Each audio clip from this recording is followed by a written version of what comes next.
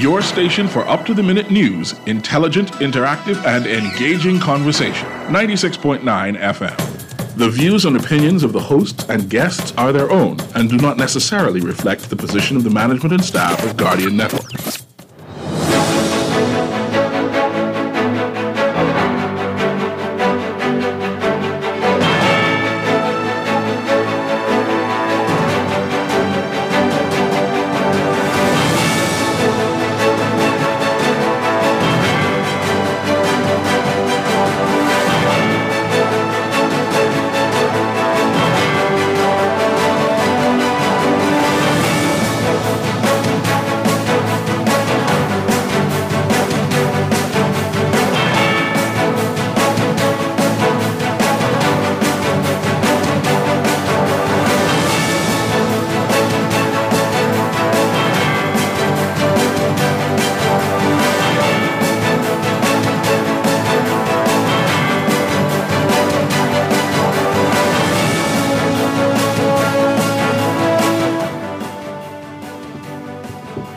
Good morning. A damaged BPL fuel line blamed for that Adelaide fuel leak. 2 generators transported to BPL's Clifton site. Will it make a difference? A teen arrested after a high-speed chase. And Michael Pintar pledges to be a unifier at his endorsement event. It's all straight ahead. I'm Dwight Strachan, and this is Morning Blend. Wake up, it's a new day. Wake up, it's a new day. It's the start of a new way. Don't you know that it's the start of the end of the old way. Wake up, it's a new day. Wake up, it's a new day.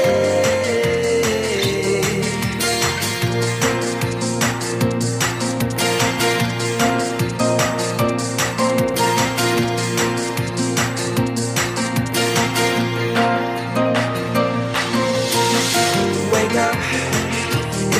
Good morning again, Bahamas. It is Friday, May 24th, 2024. This is Morning Blend on Guardian Radio 96.9. Again, I'm Dwight Strachan. Also this morning, we're going to be talking about mental health. It is Mental Health Awareness Month, and Dr. E is going to be back with us this morning. We're going to be talking about challenges that we're facing in the country, a seemingly growing number of people with mental health issues on the streets, especially here in New Providence. What can be done about it?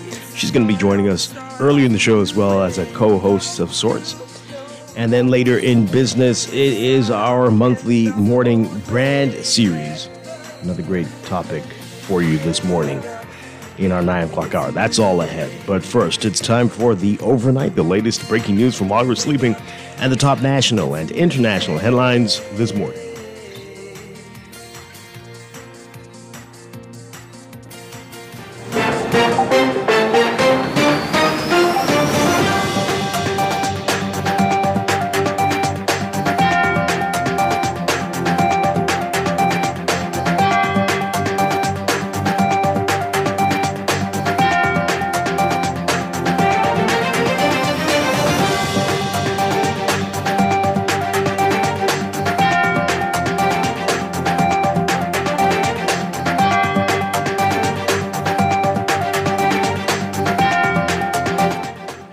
In the overnight, a 17-year-old male who was seen putting on a mask outside a bank in western New Providence, apprehended by police following a high-speed chase. Police say they responded to the scene after members of the public reported witnessing 2 men putting on face masks while they were sitting inside a white Nissan vehicle that was parked outside the bank. We're told responding officers encountered that vehicle driving at a high rate of speed on Windsor Field Road. Police said that during the chase, the driver lost control and crashed into a wall near Tropical Gardens. Both suspects got out of the car and fled. Police say one of the suspects threw something in the process, and that responding units cordoned off the immediate area and apprehended the 17-year-old. and they retrieved that object, which turned out to be a firearm, and they collected other items from the vehicle. The second person got away. He's being sought by police. Police say they want to thank vigilant citizens who helped with this matter. They strongly urge the public to remain aware of their surroundings, and if that they notice anything suspicious, to promptly contact the police and report suspicious activity. A 43-year-old woman who allegedly failed to report the abuse of her 15-year-old daughter to authorities has been remanded to prison. The Haitian woman, whose name has been withheld, is accused of failing to report her 37-year-old boyfriend for allegedly indecently assaulting her daughter. The incidents allegedly took place between May 1st and 15th. The mother pleaded not guilty to failing to report child abuse, and her boyfriend denied a charge of indecent assault. The mother was denied bail due to her lack of immigration status. The boyfriend, who holds permanent residency, was granted $7,000 bail and ordered to report once a month at the Carmichael Road Police Station. The trial is set for August 8th. A 29-year-old man granted conditional discharge after he pleaded guilty to causing harm to his girlfriend. At his arraignment before Senior Magistrate Strachan, Tevin Lewis owned up to slapping the woman. The incident took place on May 11th. Lewis was ordered to attend counseling and to pay his victim $1,000 in compensation. A compromised BPL fuel line is responsible for a fuel leak in Adelaide wetlands in southwest New Providence. That's according to the Minister of Environment and Natural Resources, Von Miller.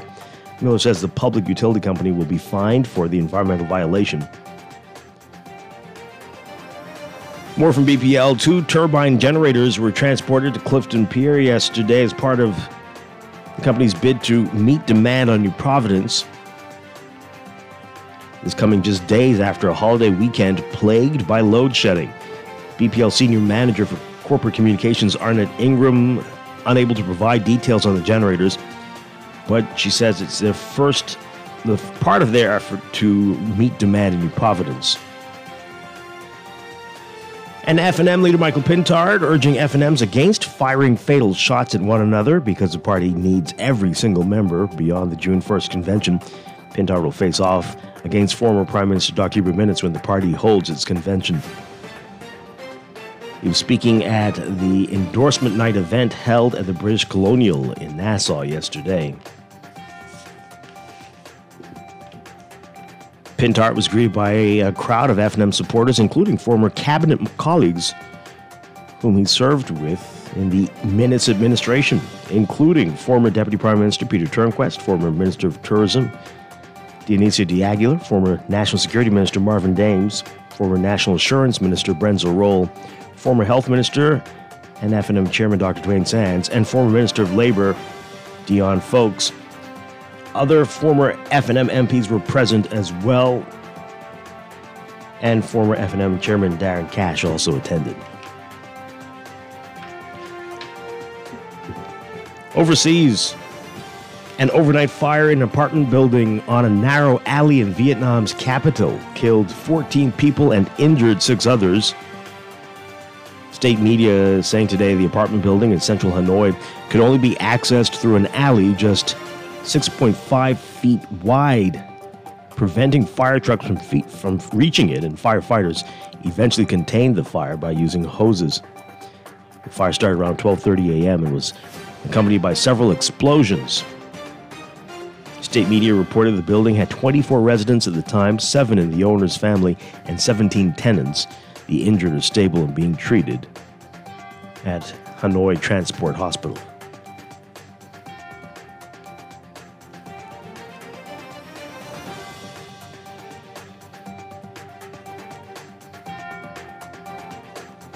And get ready for what nearly all experts think will be one of the busiest Atlantic hurricane seasons on record, thanks to unprecedented ocean heat and a brewing La Nina.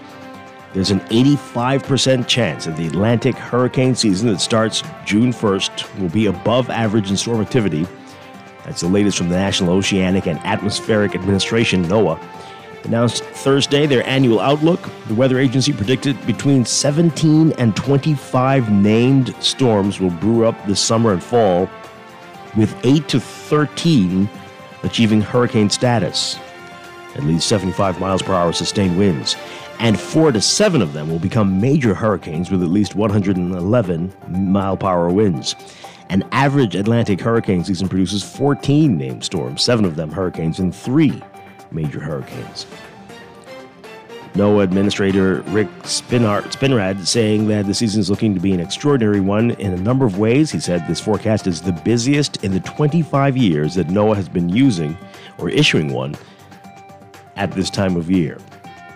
20 other groups, universities, other government, private weather companies also have made seasonal forecasts. All but 2 expect a busier, nastier summer and fall for hurricanes. The average of those other forecasts is about 11 hurricanes, or about 50% more than in a normal year.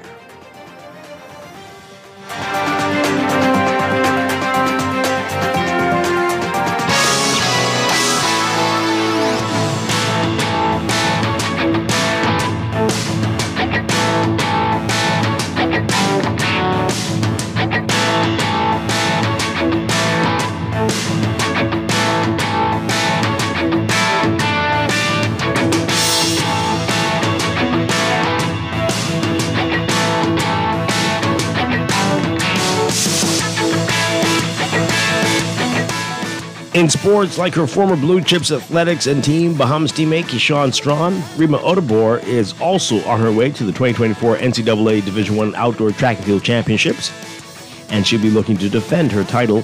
Odobor, a senior with the University of Nebraska Cornhuskers, qualified in the women's javelin Thursday, finishing second at the NCAA Division I West preliminary round competition in Arkansas. Odobor turned in a best throw of 56.94 meters in 3 attempts. Last year, she won that title in a massive throw of 59.49 meters. She has a season's best performance of 59.12 meters and a personal best of 60.54.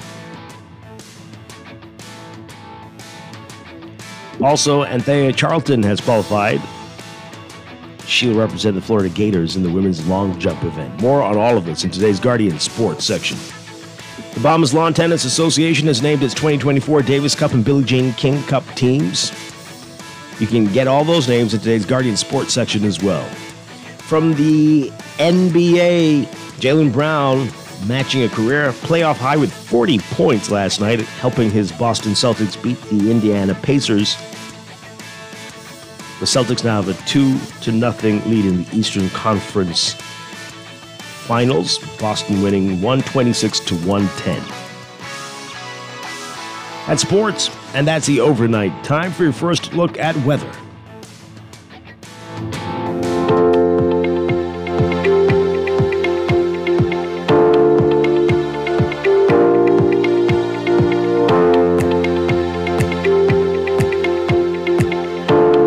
In your weather for today, we've got deep layered troughing that continues to generate showers and thunderstorms over the southeastern Bahamas.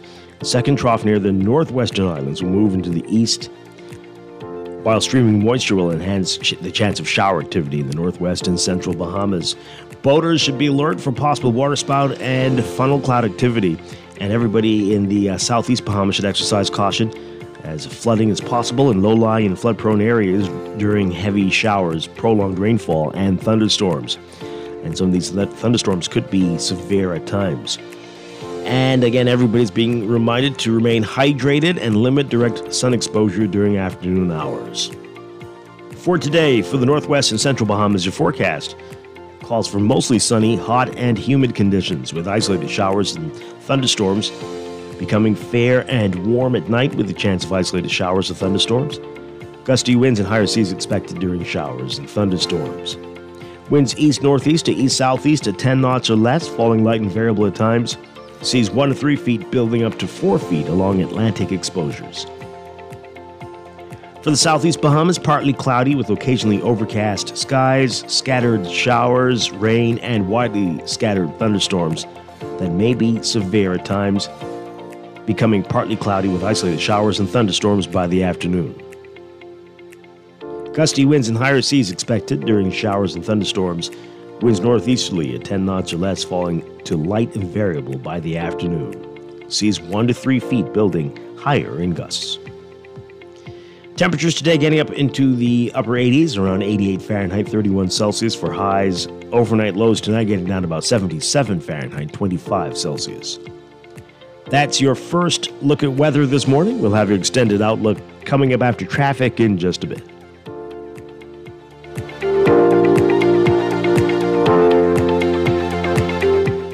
You're listening to Morning Blend. When we come back, we're discussing the day's top stories right here on Guardian Radio 96.9, your home for fresh news and smart talk all day.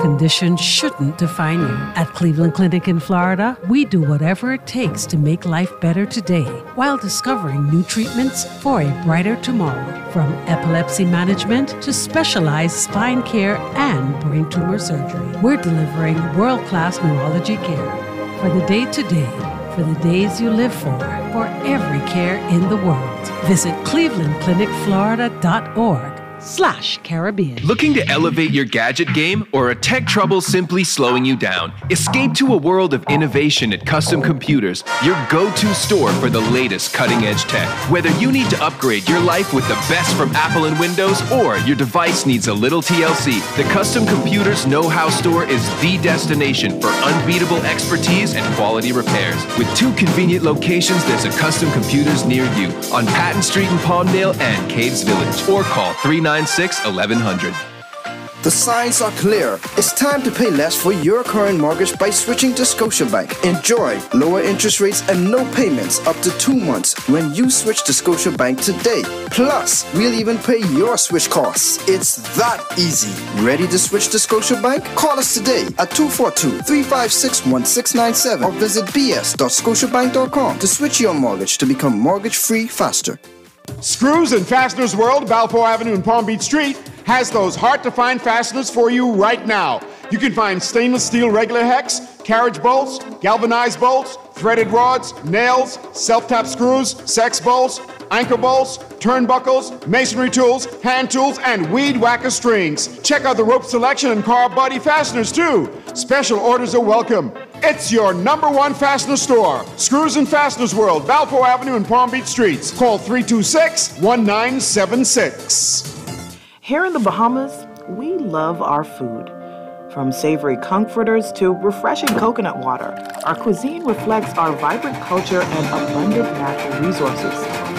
But as our population grows, ensuring food sustainability is more critical than ever. By supporting local farmers and fishers, let's honor our traditions, protect our environment, and ensure that the flavors of our Bahamas endure for future generations. Food security is in our hands. Tired of banks forcing you to use technology to bank the way they want you to? Your convenience is important. So no matter what your banking needs, Commonwealth Bank's friendly staff are always available in branch for that personal one-on-one service. But when you choose technology, our online and mobile banking app offers you state-of-the-art functionality. The choice is yours. Commonwealth Bank. Bank the way you want. For fast, reliable, and impactful printing services, look no further. Let Printmasters bring your masterpiece to life. We stand by our quality products that is second to none. Our affordable pricing and friendly, efficient staff makes Printmasters the ultimate choice for all your printing needs.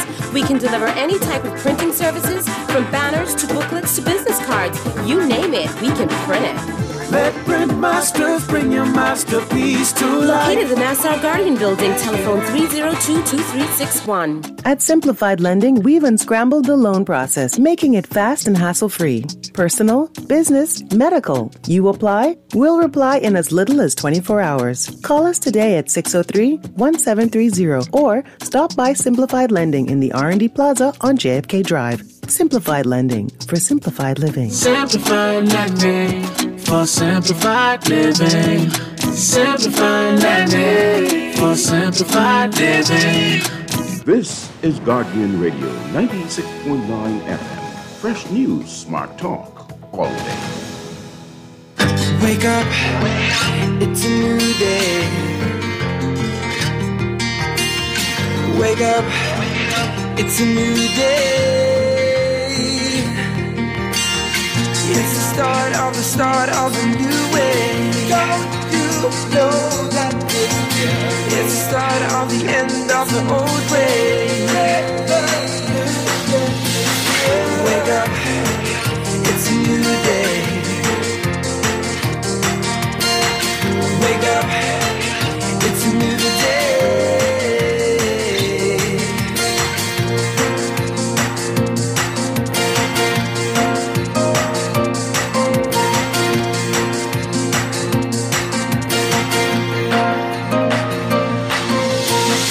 Wake up, it's a new day.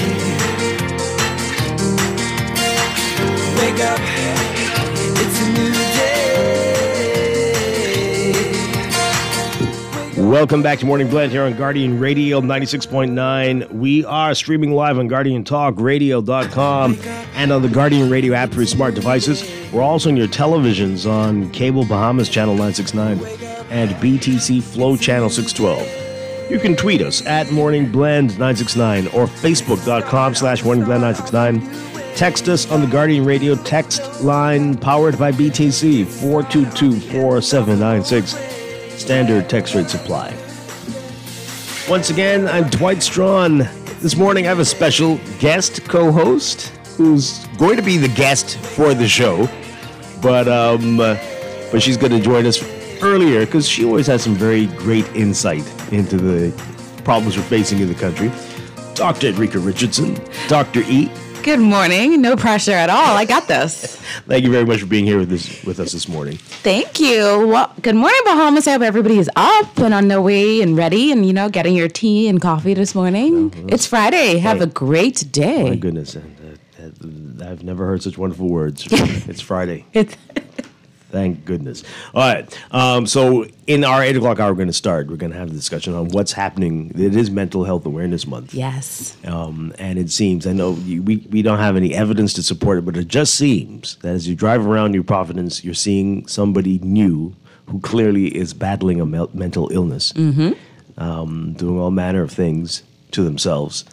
And these aren't the same people you saw last month. No, I agree with you. I think the number is increasing. The number of people who no longer have coping skills or resiliency to deal with all the changes that's happening. And ironically, it is, like you said, it's Mental Health Awareness Month. So maybe even we're more conscious of noticing it and realizing how much support and help is needed throughout our country. Yeah. So we're going to talk about that coming up in a little bit. And then later we've got Morning Brand. Always a great discussion there in our 9 o'clock hour. All right, so right now, though, it's time to talk about what else is in the news.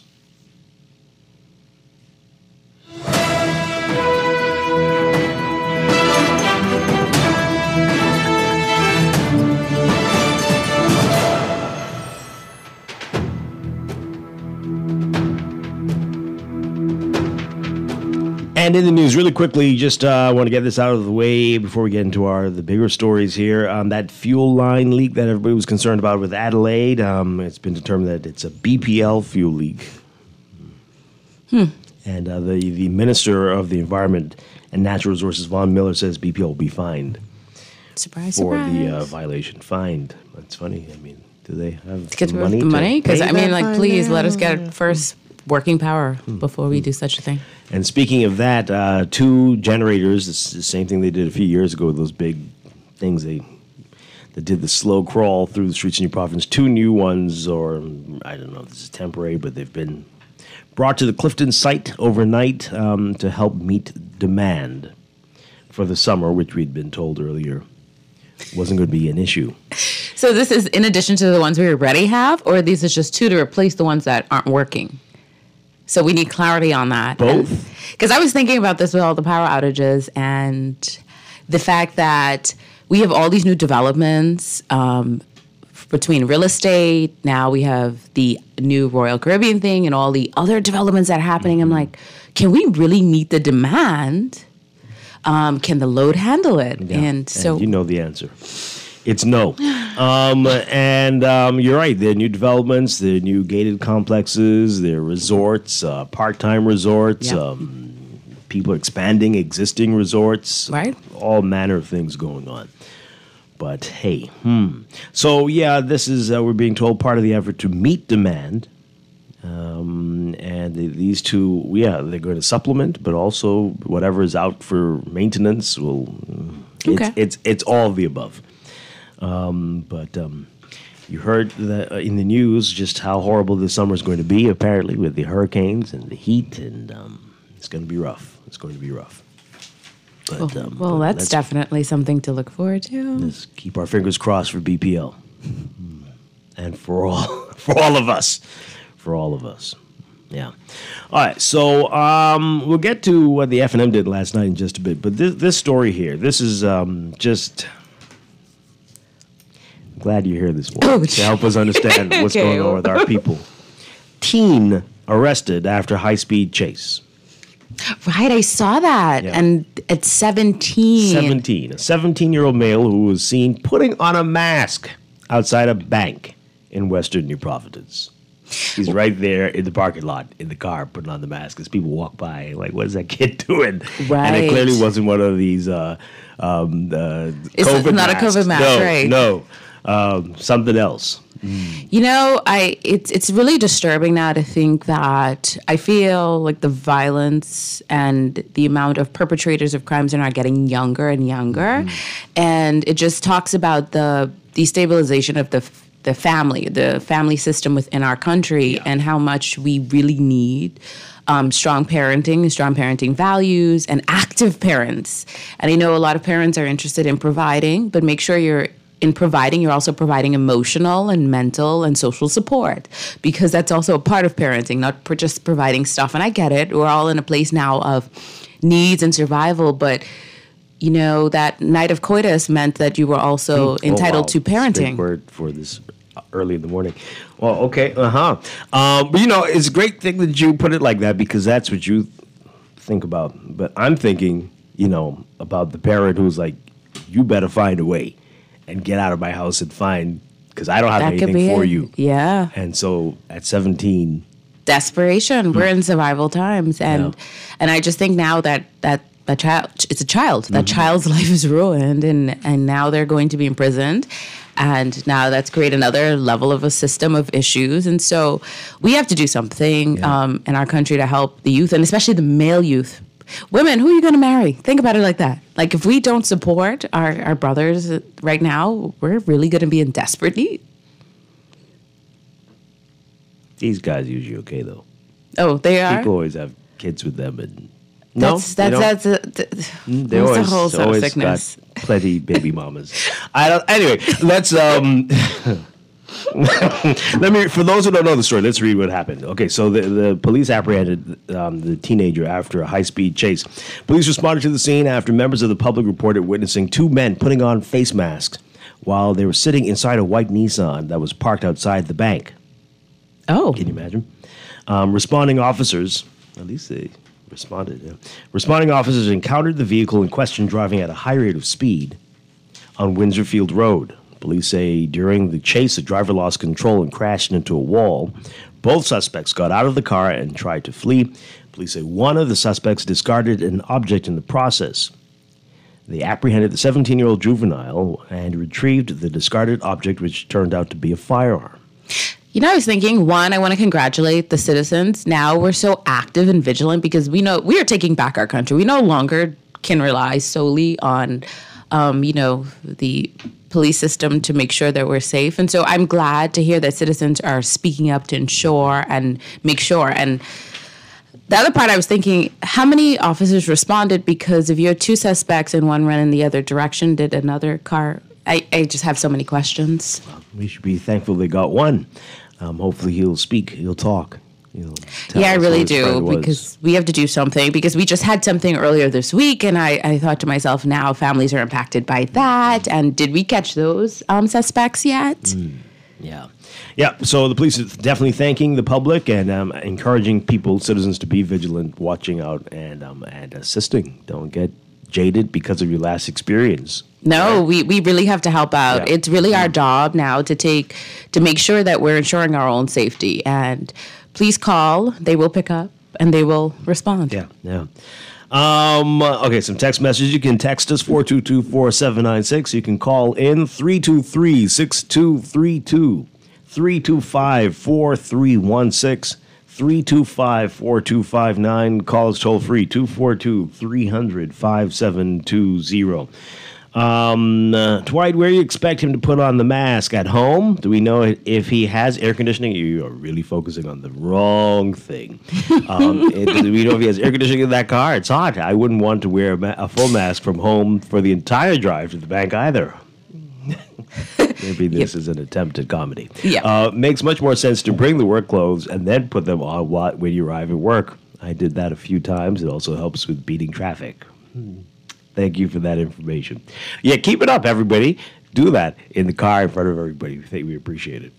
Yeah. Are we just missing the point that, first of all, they just trying to be funny. I hope they're trying to be funny, but also the fact that, I'm not saying that critical thinking is necessary in doing, armed robbery, but it probably is. Just saying. Can you imagine? To me, this is now connected to mask. What type of mask were you putting on? You don't think people are going to notice this? I guess it's also connected to the level of education, because I'm thinking we're not critically thinking this plan through all the way. Wait till you find out the age of the other one. Oh, geez. Oh, boy. This is back to BPL. Those two engines are Sun Oil engines. Who will sell power? Well, we don't know. But in any event, will it be enough? That's the big question. Okay, Texter. Oh, man, you all are very annoying. Dwight, you finally said the nationality of the woman who was charged. Hey, it only comes up if there's an issue. If you don't hear the nationality, that means it's a Bahamian. Do you not understand how things work? Huh? The person was here illegally. Come on, nobody's trying to protect anybody. The news is the news. Get it through your thick skull, you psychopath. If you don't hear the nationality, the person is a Bahamian. Yeah, come on. Our xenophobia is real. It's common sense. Where was your bleeding heart for that woman? You are an idiot. A true idiot. Let's take this call. Good morning. You're on the air. Golly days, Strachan, always along with you and your guest. Hi, good morning. Thank you. Dwight use my date. I can tell you any lie. But excuse me. It's just as my mind was traveling from what you were saying. You're breaking up there. What happened? We lost them? Are you still there? No? Is he gone? Yep, okay.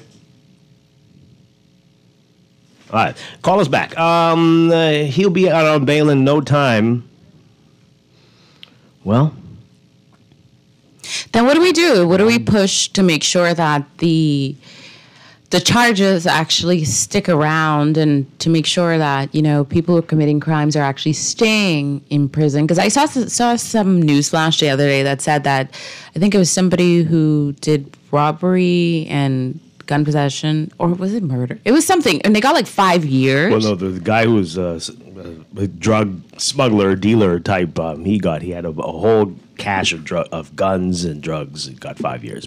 That was the max for all of the charges. Such a deterrent. Concurrent, 5 years. And the National Security Minister says it's appropriate. Understood. Mm-hmm. Okay. Yeah. Critical thinking starts at the top. So, yeah, he may be. He'll back outside to do it again. By 20. 5 years. 19. Is he actually going to be in prison? Because I've heard those stories. Back to that one. Anyway. Well, he's only 30 now. He's fine. Good morning, caller. You're on the air. Yes, good morning. Good morning, Dwight. Hi. And good morning, Dr. E. Morning. Good morning, Bahamas. I'd like to just segue a little bit away from the topic of crime, this being Mental Health Month. What I'd like to see happening in the schools is just some installation of those sails for the protection against the sun and the heat. Install some of those beautiful sails. They come in different colors and variety and size, and a lot of the schools should think of investing in those. The government should think of investing in putting some of those sails up to keep the areas cool, for the children. Sounds like a good plan. Yeah, I'm not sure what those are, but maybe we can get some information towards them. Well, I mean, the public you can always donate them. So the public can always donate them. They're coming from us anyway, the taxpayers. Good point. Okay. So it's just a matter of digging out of the box and creating safe spaces. You've probably seen them around different nightclubs and stuff. They have them in different shapes and sizes, and they're stretched to create like a canopy over a particular seating area. That's what I'm talking about. They're not very expensive, and to install them is just a matter of adding 3 or 4 lines in different directions, and then you can always add outdoor air conditioning. At schools? At the schools, yeah. I mean, it's a great idea, but I know right now, I think what's hard is our teachers are already paying for the classroom supplies for their students. And so maybe we could make them solar power. Great idea. It's not an energy burden. Great. We've got to do something different that we've never done before. Absolutely. Thank you very much. Appreciate it. All right. All right, let's take another call, and then we'll get back to your text messages. Good morning, caller. You're on the air. Morning, Dwight. Hi. And morning to your guest. Good morning. Wonderful. Dwight, listen, the amateur robbers, right? What I don't understand, it ain't like we just have a high-speed chase in this country 3 and 4 times a day, or, Sure? very, very frequently, right? It might be more than we think. Mm-hmm. Well, okay, fine, but right when we do, now it's only 21/7. Mm-hmm. There ain't much places you could basically run and hide. Where are the drones? How long would it take if the police radio in and I'm chasing somebody down Carmichael Road, going on the Gladstone Road? How long do you think it would take a drone to get it to surveil that area so we can know exactly where these fellas running, where they going? And what happened to the vibrant dog patrols that we used to have? Where the dogs in the patrol cars? What's going on with that, man? Because to me, it's unbelievable that you could say someone got away. You understand? Now, I hear you making light of the BPL generators, but my question is, what most payments would, and you guess what to know, where they come from overnight, because obviously, if we ain't generating enough power with what we got now online, they're supposed to be there, where these new generators come from overnight, who they belong to, we need to know. Yep, absolutely. Absolutely. Thank you very much. Thanks for taking my call this morning. The only thing about the dog thing, I don't know if you can... that's a little tricky in a residential area, I think. That would be... But yes, drones, CCTV. We keep where getting, is CCTV? Is right. it up? Where did it go? Right. Where is it? What's going on? Absolutely. Right. And I was thinking about that with the teenager who's missing as well. If we had a true network, you would see. We have another one missing. Did they find I got that marker alert last night for the kid in Eleuthera. Right. Did they find him? I haven't heard anything. So yeah, you have to. But if it's on Family Island, that's not going to be easy to. But yeah, so many questions. Yes, drones, CCTV. Sometimes things just seem to be more difficult than they should be around here. It's very odd. All right, so we'll get to those calls in just a second. Let me read some more of your text messages. This person says here, I think a serious study should be done on all students that were in primary and junior high schools during COVID to see their performance now. I suspect a review of a number of them, like this kid now at 17, will reveal how poorly socialized or educated they were during that period. Education really failed during that critical time, and society will pay for it with those that fell through the cracks. We're already paying. It started before then. It just got worse. That is true, too. The lady and her son that only got 5 years, well, only the son,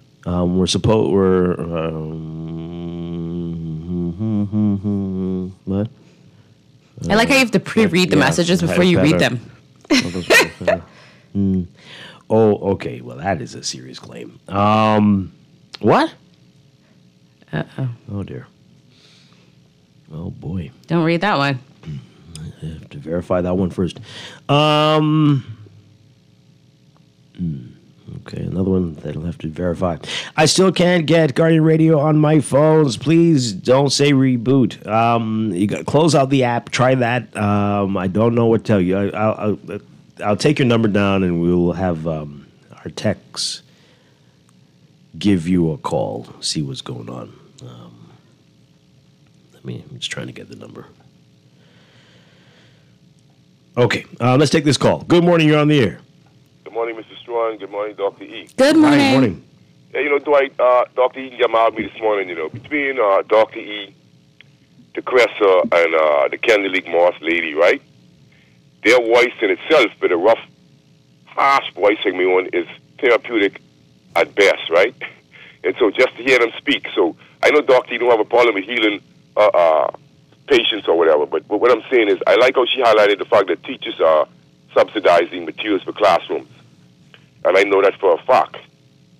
And so when I look at the primary schools, the government primary schools, the influx of migrants and the lack of attention, financial attention being given to public primary schools, the narrative about education is a farce for somebody like me. So I would really like to get in contact with Dr. E, and because I needed to psychoanalyze me, because I'm like something is happening with me with the lies from the pandemic. Go straight up. I'm somewhat autodidactical because my teacher teach me from grade 6 to grade up, right? So I can't call myself self-educated, but I am somewhat, and I don't go with status quo narratives because there's a lot of lies. I'm suffering from anxiety, lying disorder, whatever you could call it, Doctor. You need to analyze me. Don't tell Dwight. Nah, let's get on to the public's business, right? The gentleman who called and talked about putting up shades, right? Why can't we just put trees? Something natural, Doctor. Absolutely. Actually, that makes sense, and we need them. And so the trees do the offsetting. So that's why I'm not buying in. Anyhow, I'm not a mainstream. See, the thing is about the plantation is when you're told something and you believe it, I consider you to be a sheep, and you done in too deep. Now, I don't know. I wanted to touch on the BEC situation, right, Mr. Strachan? So I had said a couple of days ago that fuel leaks is one of the problems, right? Right. Yeah. So because I work around in a plant running generators, so it is not an enigma to discover or know quickly if you have a fuel leak by doing pressure differentials. There's nothing new about this. You know that if a boiler or generator uses this amount of fuel per hour, it's on the nameplate or whatever. You can calculate how much fuel you're using per shift. And so when you see fuel consumption up, obviously it means fuel leak because fuel is going somewhere. Now, I'd like to report a fuel leak that happened about, what is this? Jesus Christ, man. About 20-something years ago, right? Right? At the Radisson, in which about 3,000-something gallons leaked into the ground. And so I knew because I was on the night shift. And so I automatically knew because one of the parameters was you take the reading at the beginning of the shift and you take the reading at the end of the shift. And so the fact that you had the balance of the fuel, which is about 3,000 or 4,000 gallons, that actually leaked out, and the boiler shut off and wouldn't turn on. So we can't be bamboozled or baffled by what we're seeing at BEC. So the fuel surcharge obviously has to have something to do with fuel wastage, not just talk about inefficiency of fuel burn. You see what I'm saying? So, come on, man, Dwight, man. Maybe, and as it relates to crime, obviously, but I'm glad they called the young, at age 17, Dr. E could speak better for this than me. The brains are not developed. It shows that the dream world that they're living in now, I don't know what, I'm vexed with people still wearing masks anyhow. The Ministry of Health should really warn people about wearing masks outdoors because that's one of the most asinine things that one can do. Well, why would you wear a mask outside and in your car? The guys have used this as an excuse, Mr. Strachan, in the inner city to put on a mask so people can't see them. It's convenient for them to do anything nefarious and nobody knows who they are. Well, definitely the ski mask thing is becoming. They're still wearing masks. You see them, Dwight. Yeah. Doctor, I got a joke for you. Okay. You need to come in the inner city. Now, I obviously agree with you because I've seen the amount of people talking to themselves. I mentioned it a couple of weeks ago in the Guardian. Guys brushing their teeth on the main road. Like anything you could see, you wouldn't even. It's unbelievable. Bless up. Okay, thanks a lot. Yeah, we have a ski mask issue. I see in the States has become a race issue. But because they're saying it's a young urban fashion statement. But in 90-degree temperatures, to be wearing that around here, right? We can only assume you're up to foolishness. But in certain states now, they are making it a law, so you cannot wear ski masks in public. You will be in prison. That's a lot. But here, this doesn't make sense. Where are you skiing? Where are you skiing? And also, it's almost 100 degrees outside. That you're really giving off suspicion. It's not a fashion statement. We're not Kanye over here. So I'm going to need you to leave those at home. The only masks you can wear are the medical grade, or what do we call those? The ones, when you go to your dentist, they wear what we were wearing during COVID. Other than that, you're suspicious. Yeah, absolutely. Absolutely. Let's take these calls really quickly, and then we got to take a break. Good morning. You're on the air. Dwight. Hi. I was cut off by several things I want to say, but knowing that you have to go, what I want to say, right? First, I want to tell you that your show on yesterday with you and Chester, that was dynamite. Oh, okay. Thank you. Oh, man, I want to say something pertaining to the show also, but I just got away from me. But also I want to say, Dr. E. Yes? How are you? I'm doing great. How about you? I'm okay. The problem is we have in our Bahamas with a lot of, stuff what's happening and crime and stuff like that. People are being turned off when some people that's in authority talk down to them, Yes. That shouldn't be in our country today, okay? Because all of us know from whence we came. Absolutely. Other point is, oh, Lord, Dwight, if I remember it, I'm going to call you back because it's pertaining to your show on yesterday, okay? Thanks a lot. No problem. But it was a beautiful show. We really appreciate it. All right. Thank you. And this call, before we go to the break. Good morning. You're on the air. Hi, good morning. Good morning, Dwight. Good morning, Dr. E. Good morning. I'm going to make my commentary very, very quick here. Dwight, let me first congratulate Guardian Radio. In fact, let me put props up for Noddy for the excellent show that he conducted yesterday. And why I say that is, obviously, a lot of persons in our society, they have this, truth is something that's foreign to them. They don't want to be questioned. They don't want to be asked anything. They cannot tell the truth for some reason. And I'm going to tell you, his show yesterday was like dynamite. I'll use my brother's words just now. What I'm alluding to, the mere fact that you have a serving politician in our parliament can come on radio, give an interview, and also take questions from the public. This is something that we would like to see many of our persons in the governing party do, including the chairman of that party and the prime minister of this country. We would like for them to come on the airwaves, have the conversation, do the interview, and then have the Bahamian people call in to pose their questions. This seems as if that is Guardian Radio offers that platform, and this is why we'll continue to congratulate you guys. You provide that platform for the average Joe Blow on the road to call in and speak to these politicians if they are inclined to come onto the shows, to do the interview, and to take questions.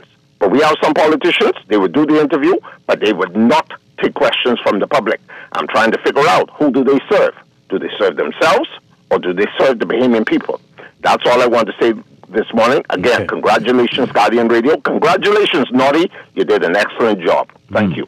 All right, so, you got to explain that, though. So it's not that they won't take questions they don't like to take. Some don't like to take the random phone calls, and I don't blame them. Some callers, but they have no issue with getting the text messages or tweets and responding to it. But some people bring up personal issues or bring up their private matter that shouldn't be aired in public and on the airwaves, right? So that's one of the issues there, and for us as well, we don't have an issue with that because it protects us too. Right. But there are very few who won't come on the show and refuse to answer questions from the public. But phone calls, that's a little tricky. All right. You want to squeeze that one in? Yeah? Let's squeeze that call in, then we'll go to the break. Good morning, caller. You're on the air. Yeah, Dwight, I called back. Okay. Yeah, the question was for Miss Dr. E. Hi. Yeah, Dr. E, tell me something. Now, we do have a lot of mental patients on the street, and it's dangerous, very dangerous. Okay, and I'm a blind person. I travel the street, and I know a lot of things. Why is it that people like you are not doing anything about it? That we are not hearing from you. Oh, boy. Okay. All right. Thanks a lot. Doctor, you want to save that for when we get back? Sure. We're going to get into that in our 8 o'clock hour again. I don't think that's a fair statement, Brayman. And Dr. E is almost every May.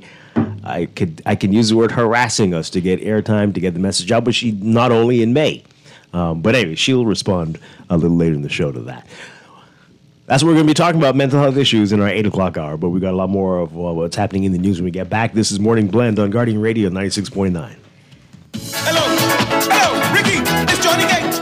It's Johnny Gate, man. Listen, don't believe they're trying to keep us locked down. They want us to go outside and kill man. They're like a breaking scrape, man. That's sweet music.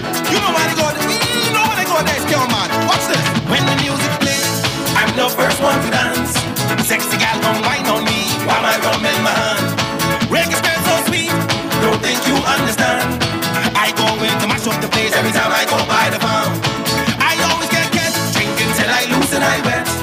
Nobody gon' watch me if I can't buy the nice This is Guardian Radio 96.9 FM, Nassau, Bahamas. This is AP News. I'm Rita Foley. Busy, busy, busy. The roads, the air. Millions of Americans are traveling on this Friday before the Memorial Day holiday. The AP's Jennifer King. The patience of holiday airline travelers will be tested with modest cancellations but thousands of delayed flights. Friday is expected to be the busiest day for weekend travel. The Transportation Safety Administration predicts nearly 3 million people will pass through airport checkpoints. When they aren't waiting out flight delays, travelers are reporting sticker shock. Our flight was fairly reasonable. Larissa Latimer is traveling through Chicago's O'Hare Airport with her mother. But everything is up price. The rental car is up. Like I said, hotel accommodations. About 38 million people are predicted to be on the roads this weekend. I'm Jennifer King. A lot of us are going to see some bad weather today. Thunderstorms, maybe with hail and high winds from Wisconsin to Texas and eastward to the Carolinas today. Israel says it's recovered 3 more bodies of hostages killed on October 7th. Israeli military spokesman Daniel Hagari. Our hearts go out to their families at this difficult time.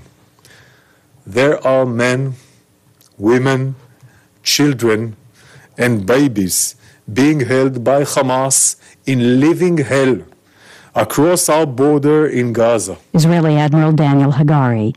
Renowned Sherpa mountain guide Cami Rita is back from Mount Everest this morning after his record 30th climb to the world's highest peak.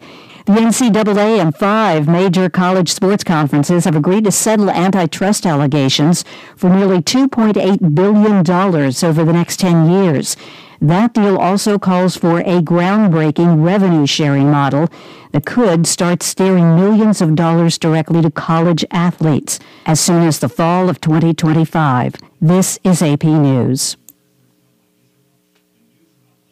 Overseas now, the U.S. is pushing for more aid to help Ukraine. The AP's Charles de Ledesma. The U.S. is seeking to build support for squeezing more money for Ukraine out of frozen Russian assets, as finance ministers from the Group of 7 rich democracies open a 2-day meeting. Another key topic pushed by Treasury Secretary Janet Yellen is building a united front against China's subsidies for solar panels and electric cars. The meeting on the shores of northern Italy's scenic Lago Maggiore aims to build consensus for final decisions at a summit of G7 national leaders in June. I'm Charles de Ledesma. Hungary says it will move to opt out of any NATO operations aimed at supporting Ukraine. The Prime Minister suggesting that NATO and the European Union are moving toward a more direct conflict with Russia. I'm Rita Foley, AP News.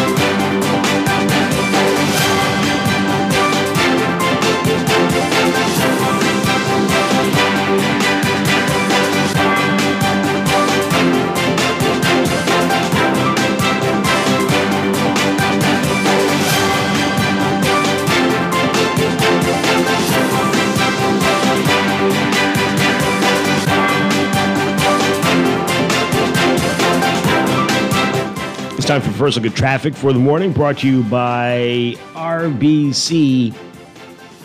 Get a no-fee auto loan with up to 100% financing. In your real-time traffic, hey, Prince Charles Drive, where that leak was. They've paved it already, folks, so that's amazing, isn't it? So no issues there. But with traffic, once you get closer to the intersection with Soldier and Robinson Road, you're going to be seeing heavier traffic there. And Robinson Road a bit congested as you get closer to Old Trail. Eastern Road is busy, though, from just east of Fox Hill to Johnson Road. Elsewhere, we've got Blue Hill Road, heavy traffic for you just north of Soldier Road on the way to the roundabout with Independence Drive. East Street just north and south of Soldier Road. If you're heading northbound, some slow-moving traffic there as well. Mile of other highway, as usual, heavy traffic from well south of the Fire Trail roundabout straight through to Tonic-Williams-Darling Highway. Gladstone Road seeing some slow-moving traffic also just north of Fire Trail straight up to the roundabout with John F. Kennedy Drive and Bahamar Boulevard.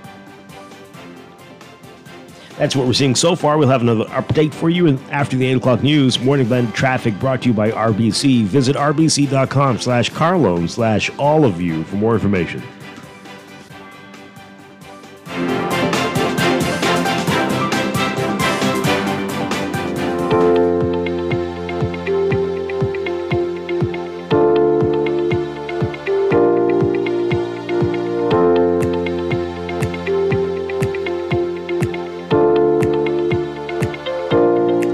It's time for another check of your weather for today, brought to you by Easy Car Sales. We've got a severe weather warning in effect for parts of the southern Bahamas, Acklins and Mayaguana. That's in effect until 8:20 a.m. That's all as a result of the combination of a mid to upper level trough interacting with tropical moisture moving northeast of the southern Bahamas. In fact, we're watching that to see if that will develop, but that's moving away from the Bahamas at this time. So that again, that weather warning's in effect until 8:20. So here is what is happening. In addition to that, we've got a second trough near the northwestern islands. That's going to move east, while streaming moisture will enhance the chance of shower activity over the northwest and central Bahamas. So for today, your forecast calls for mostly sunny, hot, and humid conditions with isolated showers and thunderstorms, becoming fair and warm at night with the chance of isolated showers or thunderstorms. And again, for the southeast Bahamas, partly cloudy with occasional overcast skies, scattered showers, rain, and widely scattered thunderstorms that may become severe at times, becoming partly cloudy with isolated showers and thunderstorms by this afternoon. And everybody in the southeast Bahamas should exercise caution for flooding in low-lying and flood-prone areas during heavy, prolonged rainfall and showers and thunderstorms. And everyone's being advised to remain hydrated and limit outdoor sun exposure during afternoon hours. Temperatures today getting up into the 80s, upper 80s, 88 Fahrenheit, 31 Celsius for highs, lows near 77 Fahrenheit, 25 Celsius.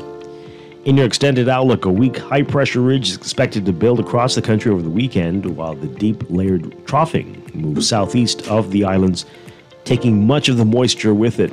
Drier, more stable conditions along with light winds will dominate the weather once we get through that.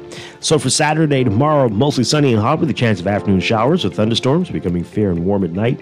Sunday, mostly sunny and hot with a chance of afternoon showers or thunderstorms, becoming fair and warm at night. Back to that system we were telling you about just near the southeast Bahamas. That area of low pressure is expected to form within an area of cloudiness associated with the trough.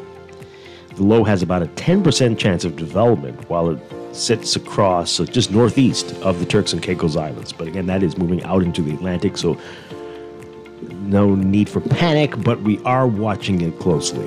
That is your morning blend weather check, brought to you by Easy Car Sales. Easy Car Sales has done it again. First it was BYD, then Jack, and now Radar pickup trucks by Geely are joining the all-electric family. With 8 years of experience and 3 quality brands to choose from, there's an EV waiting for you at Easy Car Sales, home of the electric vehicle. Visit easy242.com to see the many options for ditching the pump and driving electric.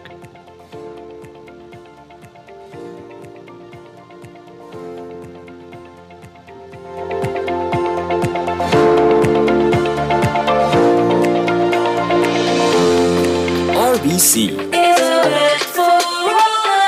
a Are you buying a home, renovating, or exploring mortgage options? With cashback and up to 90% financing, we'll find the perfect mortgage for you. Pre-qualify in just 60 seconds and get connected with a mortgage specialist today. Visit rbc.com/mortgages/all of you. RBC. Conditions apply. At Wendy's, we are different. We don't just use beef. It's fresh, never frozen. Our burgers are square because we never cut corners. Served hot off the grill with fresh lettuce, tomatoes, onions, and American cheese. We believe in fast food done right. Always serving fresh, never frozen beef. Order a hot, juicy Dave single, double, or triple. Made with fresh, never frozen beef. Now only at Wendy's. Different inside and out. Mommy, why can't dogs talk? Why do I have to go to school and you don't? Why do you sing in the morning when you're bad at it? Why don't you brush your teeth when you take me to school? Why doesn't it ever snow here? Why does Daddy take the bus to work? Why are trees so tall? Why don't you tell me where babies come from? Mommy, Mommy, Mommy! We're like a kid that doesn't ask a million questions before noon. CG Atlantic Agents and Brokers. Good like that. Maybe it's time to explore your options. There's no harm in reviewing your mortgage arrangement and considering a better deal. CIBC Caribbean can help you narrow your search and decide. Switch your mortgage to CIBC Caribbean and enjoy a special interest rate and help towards your switching cost. Visit CIBCFCIB.com/inspired home for more information. Conditions apply.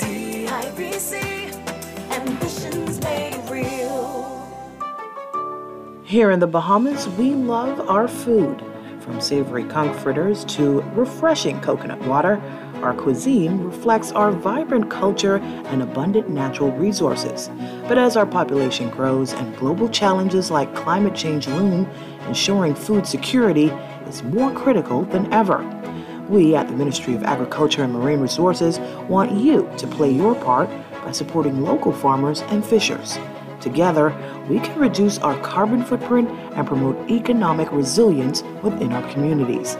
Let's honor our traditions, protect our environment, and ensure that the flavors of our Bahamas endure for future generations. Bahamas, let's work together to lower our food import bill. Food security is in our hands. Food security is in our hands. You've seen electric cars on the road, but isn't it time you drive one? Easy Car Sales invites you to experience the smooth, powerful ride and immerse yourself in the luxury and latest tech features. Find out why the Bahamas is going electric. Visit easy242.com and book your test drive now. What are you waiting for? Save money, drive smarter. There's an EV waiting for you at Easy Car Sales. Maybe it's time to explore your options. There's no harm in reviewing your mortgage arrangement and considering a better deal. CIBC Caribbean can help you narrow your search and decide. Switch your mortgage to CIBC Caribbean and enjoy a special interest rate and help towards your switching cost. Visit CIBCFCIB.com/inspired home for more information. Conditions apply.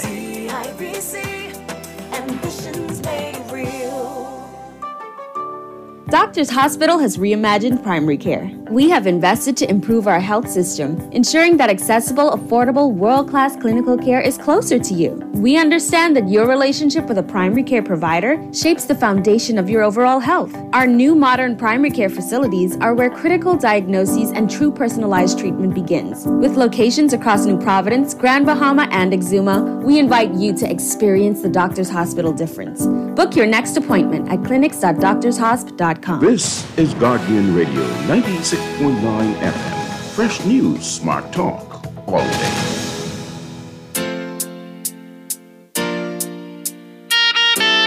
All right, we're about to go to the news, but really quickly, this person is asking a really great question. And they say, do you know how one can get on the list to receive Marco alerts? I received the alerts during the testing phase only, but I don't get them anymore, I guess. I only know a child's missing when someone asked me if I heard that a child is missing. And we got them last night, most of us, about a 13-year-old in Eleuthera who's been missing since Wednesday the 15th. Wow. I don't know. I know you can be in a room. We were talking about this, Dr. E. You can be in a room with a lot of people, and Some people get the alert and others don't. We'll pick this up after the news. Stay with us.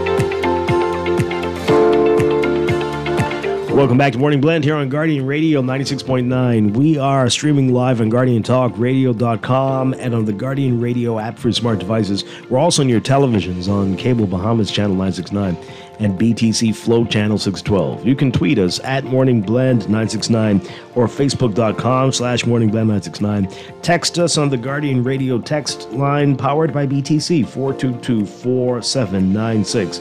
Standard text rates apply. And now at 8:23, it is time for another check of your weather for today, brought to you by Sherwin-Williams Paints. As we told you, there's a severe weather warning, a thunderstorm watch in effect for Acklands and Mayaguana, and that's in effect until 8:20. We've got a lot going on weather-wise, and I'm heading into the weekend, but we do expect things to improve before the end of the weekend. So this weather warning is as a result of deep layered troughing that continues to generate showers and thunderstorms over the southeastern Bahamas. A second trough near the northwestern Bahamas will move to the east, while streaming moisture will enhance the chance of shower activity in the northwest and central Bahamas as well. Boaters should be alert for possible waterspout and funnel cloud activity, and residents in the southeast Bahamas should exercise caution for flooding in low-lying and flood-prone areas during heavy showers, prolonged rainfall, and thunderstorms, which may become severe at times. Plus, everybody's being reminded to stay hydrated and limit direct sun exposure during afternoon hours. So for today, for the northwest and central Bahamas, we're looking at mostly sunny, hot, and humid conditions with isolated afternoon showers and thunderstorms, becoming fair and warm at night with a chance of isolated showers or thunderstorms. For the southeast Bahamas, though, partly cloudy with occasional overcast skies, scattered showers and rain, and widely scattered thunderstorms that may become severe at times, becoming partly cloudy with isolated showers and thunderstorms by the afternoon into the evening. Temperatures today getting up to around 88 Fahrenheit, 31 Celsius. The overnight lows tonight getting down to 77 Fahrenheit, 25 Celsius. For the weekend, a weak high-pressure ridge is expected to build across the archipelago over the weekend, while the deep layered troughing moves southeast of the islands, taking much of the moisture with it. Drier, more stable conditions along with light winds will dominate the weather after that passes. So for tomorrow, Saturday, mostly sunny and hot with a chance of afternoon showers or thunderstorms, becoming fair and warm at night. Pretty much the same for Sunday, mostly sunny and hot, slight chance for afternoon showers or thunderstorms, fair and warm at night. Now back to this system we're telling you about. An area of low pressure is expected to form within that area of cloudiness associated with the trough over the southwestern Atlantic near the southeast Bahamas.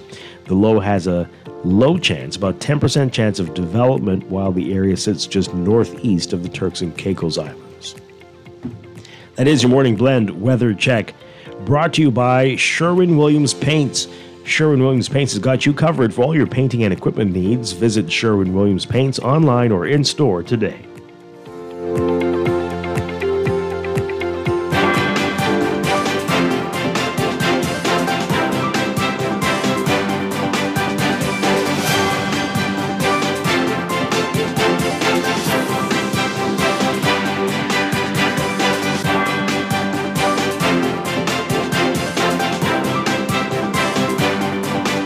And it's time for another check of traffic, brought to you by RBC. Get an no-fee auto loan with up to 100% financing. In your real-time traffic, a number of hot spots to tell you about. We've got Prince Charles Drive and Soldier Road. Heavy traffic as you approach that intersection. If you're heading westbound, heading into Robinson Road, it's busy on Robinson straight through to East-West Highway, Marathon Road.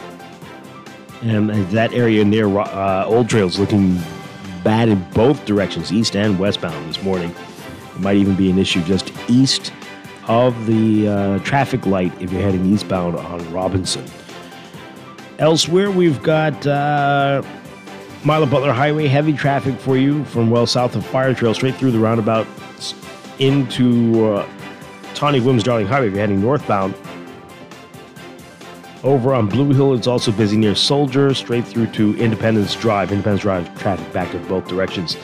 Six-Egg roundabout, multiple issues there from multiple directions. It's busy eastbound on JFK, southbound on New Providence Highway, northbound on Milo Butler Highway, and exiting onto Farrington Road if you're heading northeastbound. But also a bit of congestion on the entrance if you're heading Farrington toward the roundabout. Also going to be a bit busy for you there.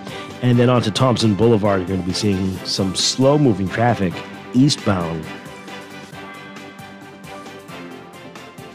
this morning. Those are your hotspots. That's your real-time traffic and your morning blend traffic alert brought to you by RBC. Visit rbc.com/carloan/all of you for more information.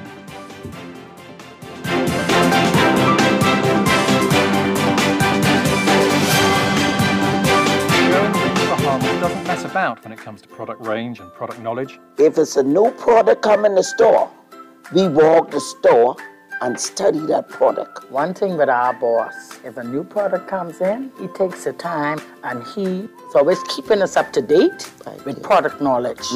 And we just had 9 weeks of different products that we had to study, and we had exams at the end of each product. Yeah. The only way we could sell the product effective, we have to know that product. Yeah, that helps us to relate to our customers. It gives us better knowledge to know what product to introduce to them. You understand? So we can know what product to give them to use and what product not to give them to use.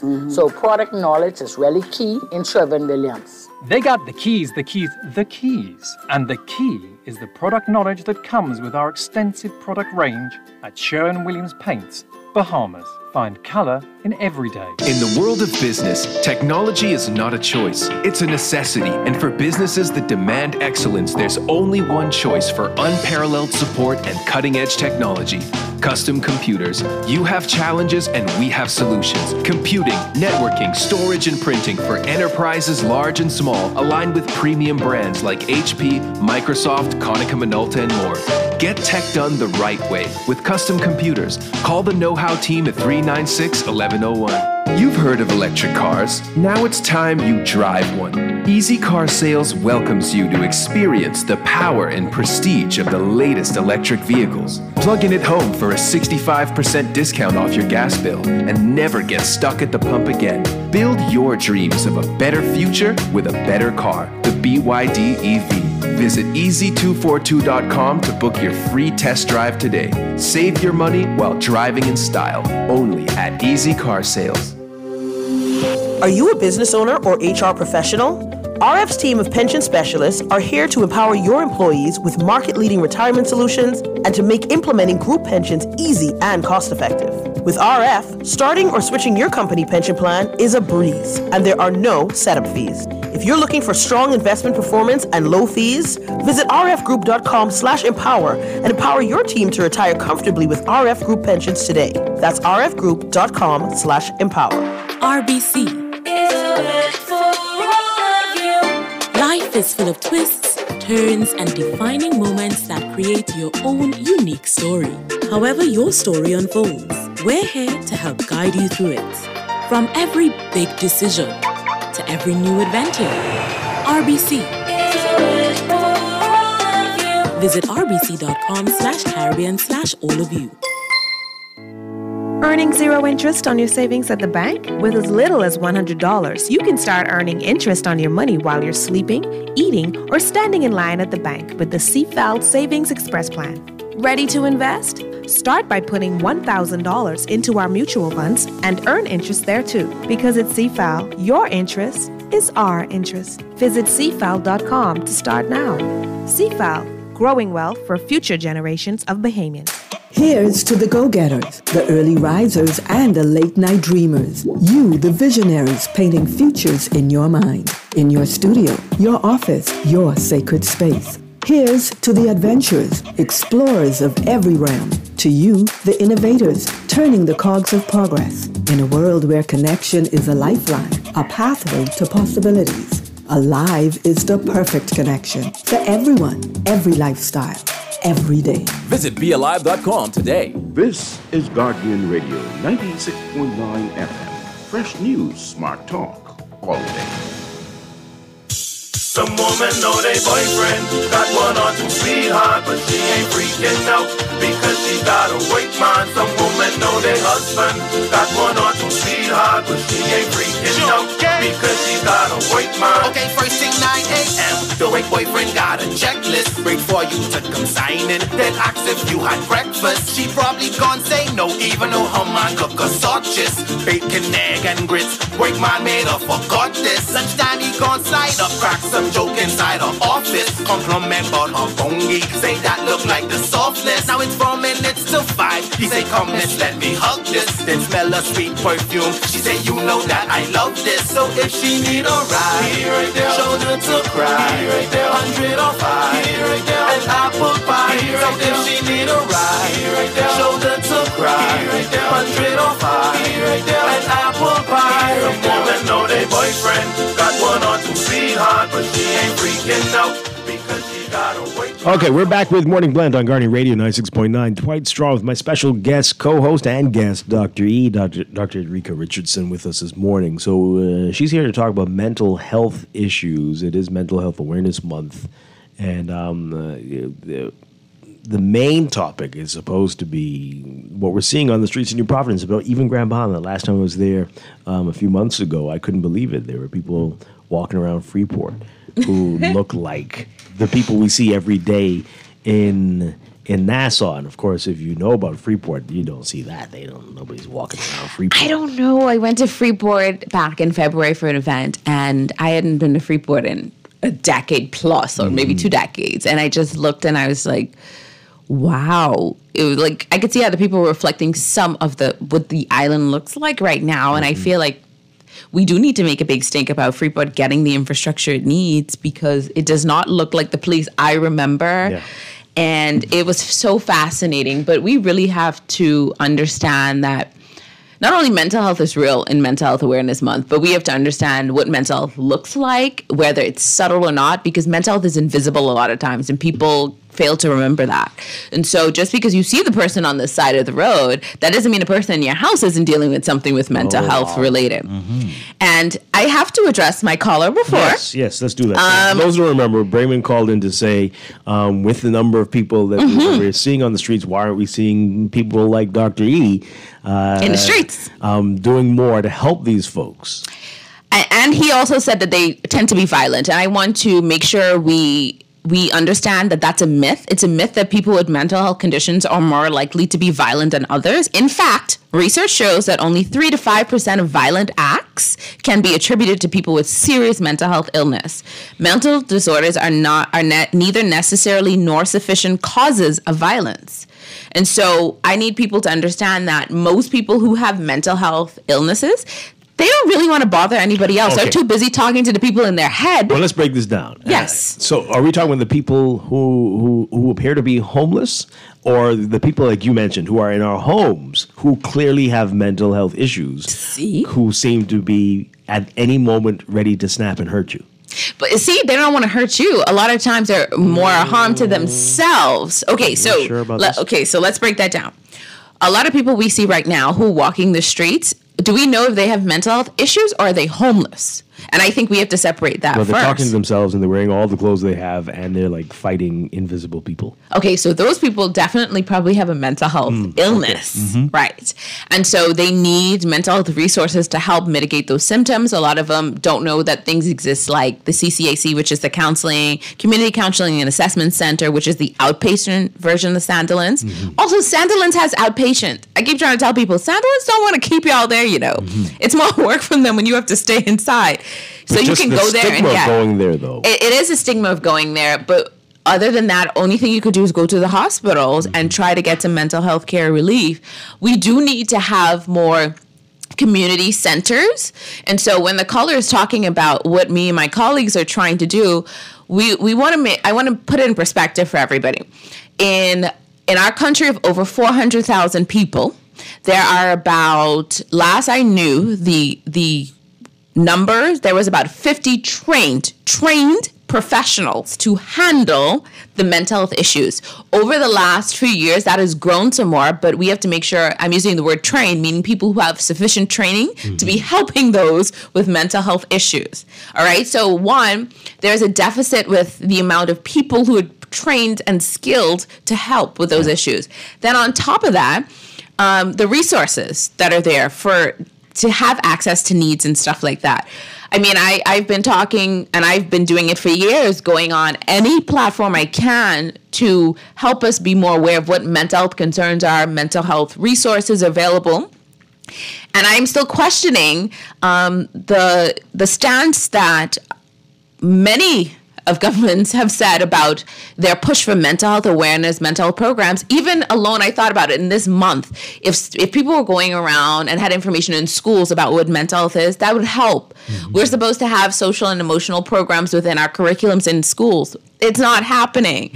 And so I'm trying to have these conversations to make people more aware, because while I try to spend my time in the community doing community work, I also have a private practice that I have to attend to, and students that I'm still teaching in colleges to help put this information out there. So a lot of professionals, we're trying our best, but there's only so much of us to go around. So And I think it's actually a little unfair to put that all on. I'm sure some people can do more, I'm sure. But we have to think about the Bahamas, the way we know this country. Like, these people, there's very few people who have no connection to anybody here. Exactly. Where are their family members and friends?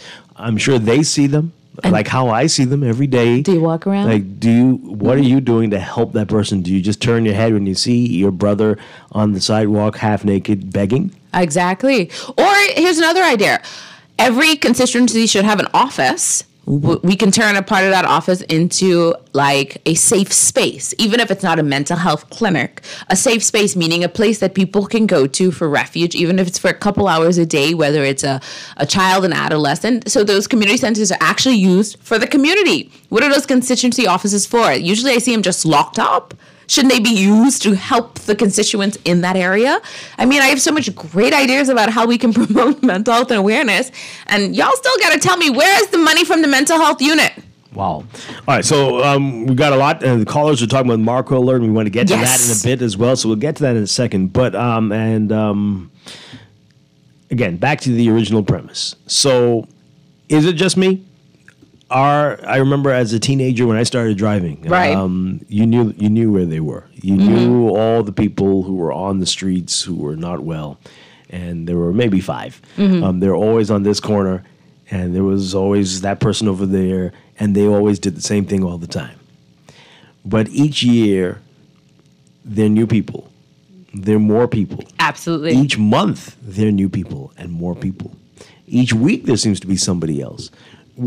Is that my imagination, or is something going on? No, I think not only is there more people right now, think about it. A lot of mental health issues, not illnesses, issues are connected to socio and economic factors. And right now, we have a lot more people who are in survival mode, who are trying to figure it out, who have lost a lot of things over these last few years. And so I think you're starting to see the increase of people because there is not a lot of resources for them. And so they find themselves outside as a way to calm the noise in their head a lot of times. And so I feel now that people, their ability to cope and be resilient has definitely changed. And the skills and factors they would have had before to help them no longer work anymore. So we do need to really go back to being our brother's keeper and finding them and putting them in proper direction to find resources that do exist to help. Because we even talked about the homeless situation. So we think all of these people, the ones we do see talking to themselves, are most likely have a mental health illness. But there are just a lot of homeless people right now too. So some of those people who have all their clothes on may not just be because they have mental health issues. They are homeless. Where are the shelters? Where is the safe havens for people to go when they do not have any resources? I know for a lot of times when I deal with clients who are in even domestic violence situations, some places, like churches and stuff that may offer refuge, sometimes they won't take a whole family. So if you go with your kids, then where do you go? And so we have some issues we need to deal with.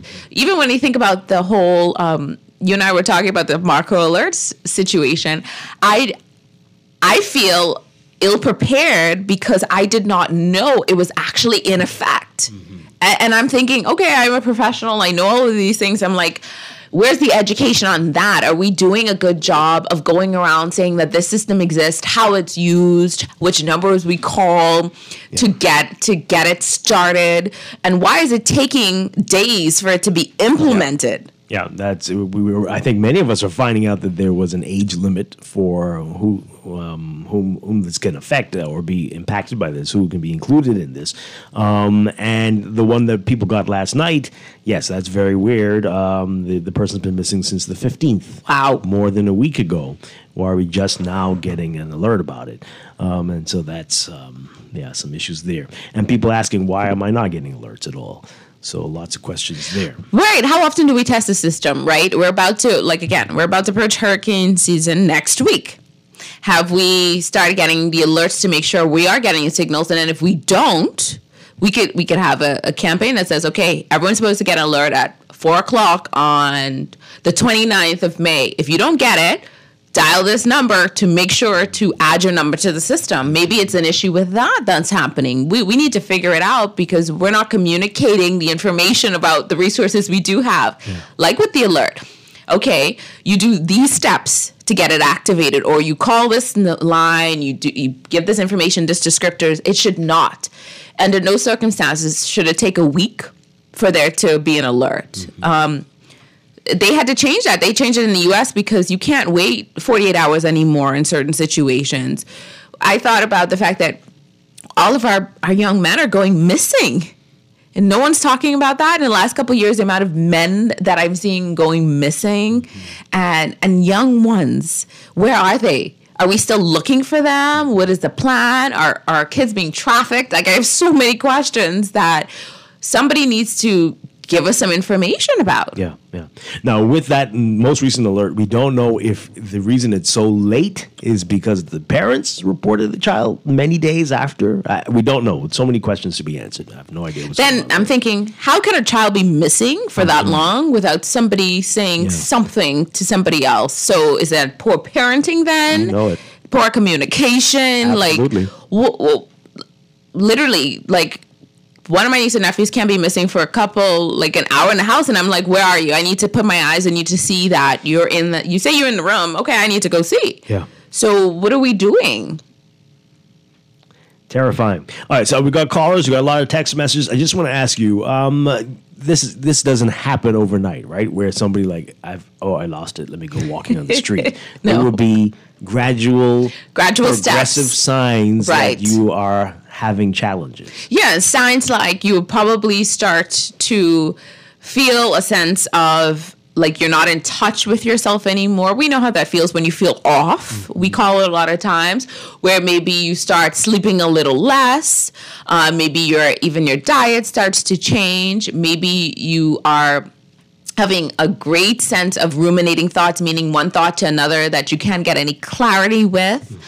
You feel like your mind's constantly racing all the time. Maybe you feel yourself being more anxious in different situations. Maybe you're becoming more socially introverted. Maybe you even find yourself just isolating.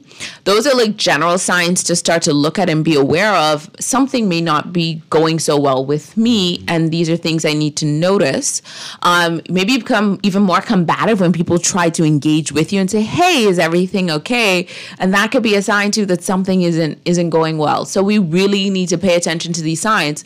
And if you're a friend or a family member, a loved one who is just not doing okay, sometimes it's okay to bombard them and get them resources even when they decline, because at least you could say at the end of the day, I knew I did the best thing I could to help them. And that may mean that they get upset with you, but I always tell people, go on the rule of thumb of I did everything I could, rather than saying, oh my gosh, I didn't do anything and now look what happened to my family member. Wow. Well, let's take this call, and you can call in as well. 323-6232, 325-4316, 325-4259, toll free 242-300-5720. You can tweet us, you can Facebook us, you can text us 422-4796. We're talking with Dr. Erika Richardson, Dr. E. Good morning, caller on the air. Dwight. Hi. Ask Dr. E if the police stations in the neighborhood gives her the information or the statistics when it comes to mental health in the neighborhoods. Okay. Thank you. Thanks a lot. I don't know. The police? And statistics about what? I was not clear on what. So if the caller had more information, but do we have any stats at all anywhere? About anything? About anything? No, we don't have educational stats. We don't have a lot of community stats in general about violent, nonviolent crimes. We still struggling to. Yeah, no. I wonder. Does anyone? Not that I'm doing anything about it, but does anyone else notice all the people missing, walking about, and going missing? We can talk about both. But and it really is different people. Like, who is this one now? It's a new one, right? It's like there's certain ones you would have noticed along the way who have been common offenders. Yeah. But now it's increasing. The number is increasing. So maybe the resources are not there, meaning a lot of people with mental health illnesses use a lot of substances to cope. Their access to those may have changed. So maybe that's why you're starting to see them more. Because a lot of people with mental illnesses try to be away from people. So believe it or not, they don't want to be around others. And that's a great point, too, because people often get confused. Is it the chicken or the egg situation? Right. You are because you use those substances, that's why you're on the streets and crazy now. But it might not be that. No. You use that because you're trying to cope. Let's think about it like this. Let's say you were a child growing up and you were traumatized at home. Maybe you had parents who were just verbally, emotionally, and physically abusive to you. And so that started to wear not only in your self-esteem, started to create anxiety and depression for you to the point where you couldn't cope with any of that going on. And then so you started to disassociate, right? Disassociated from your reality. So most people create a new reality for themselves to live in, a new world. That's what I'm trying to say. So you sit there in a house in order to deal with the chaos, you create the world, and the world in your mind then starts to spin out of control and become your real world. That's as simple as how mental health issues can transpire over time. Yeah. So when you think about all the yelling and stuff you do with your kid over time, you contributed to their mental health issues. I want parents to understand that. And so then that person then goes out of the house and tries to find respite in other places, maybe other people. And then, that one friend that they have that feels like a safe place and says, hey, come to this thing with me. And maybe we try this substance. And then it becomes a thing where, I feel better in dealing with these people who are verbally, emotionally, and physically abusive to me. And so the substance now becomes my safe haven. And so then how do we blame the substance really? Because it really started with the trauma at home. But most people don't want to take that accountability for the fact that you contributed to what has happened. Yeah. Wow. So we're all over the place because we're talking about the alerts as well, and yeah, I actually think it might even be related, right, to just the challenges, the mental health challenges we're having. But this text is saying, Dwight, where have you been? The commissioner of police gave his reasons why he sent the Marco alert late. Go check his press conference on it. No, where have you been, Dexter? I'm talking about a different alert that came last night. Mm-hmm. We all know what he said about the alert for the 16-year-old, and he said yes because it's for children, younger children. But again, had you heard before that it was going to be for up to a certain age? I'm not too sure if we all knew that. We're talking about the alert that came last night. This alert about Matthew Tyson. This is a strange one. Matthew Tyson Brave. Is his last name Brave? 13 years old, of Queens Highway, Governor's Harbor, Eleuthera. Last seen Wednesday, the 15th of May. Wow. 5'5", medium brown complexion, slim build. This was sent last night about someone missing since the 15th of May. Yep. What's the excuse for that one? That's the question. Again, we say we don't know. Maybe the parents only reported him missing a few days ago. Maybe they thought if he's in Governor's Harbor, they thought he was with somebody in Rock Sound. Their phones not work? Maybe. We still doing what was the devices back in the day where you have to tap Morse code? Morse code or hey, to get a telegram. How did nobody notice the kid was not missing? And let's say that they did let everybody know the kids were missing. Should then the police take it seriously and investigate immediately that the child was missing? Somebody got to explain to us why it takes 5 days. No. Not 5 days. Oh, 10 days. Yeah. 10 days for an alert to go out. 10. There's no way that we shouldn't have our alert system happening within at least 24 hours. If we say we need to investigate, then people should be on the ground, that department, for 24 hours doing their due diligence if they feel that is necessary. See, well, it goes back to trauma, because what if you've done this before and you always come back within 24 hours? Then are you really missing? Safe than sorry. Because right now, we aren't finding people who go missing longer than that. What is our track record of actually being successful of finding somebody who's gone missing more than 24 hours? Yeah. Let's take this call. Good morning. You're on the air. Thank you very much, Dwight. Dr. E. Hi. You have a very, very, very clearing voice. I mean, you're just listening to you speak brings me life. Thank you. So I'm pretty sure you're a great doctor. Question for you. There was a time I read in China when the doctors were paid a set salary. They were paid like 100,000 equivalent dollars, whatever it is. And they were paid to keep the patients healthy. And when the patients got sick, they had to cough up money out of their pockets to pay to get the patient well. Would you like that kind of system? And if we had that kind of system in the Bahamas, what would be some of the recommendations and the cost of statements you'll be issuing over the radio to keep us well so that when we get sick, you have to pay? I'll hang up and listen. That's interesting. Okay. So then the doctors pay if they don't get you well? Well, it depends on so many confounding factors, right? So let's say that they give you the treatment, but you don't follow the treatment as prescribed. No, I notice a lot of times we go and we get antibiotics, right? And most of us will take it for the first 3 days and then we start feeling better and we stop doing it. So then do you blame the doctors or do you blame the patient for not following the proper regimen? I always want more.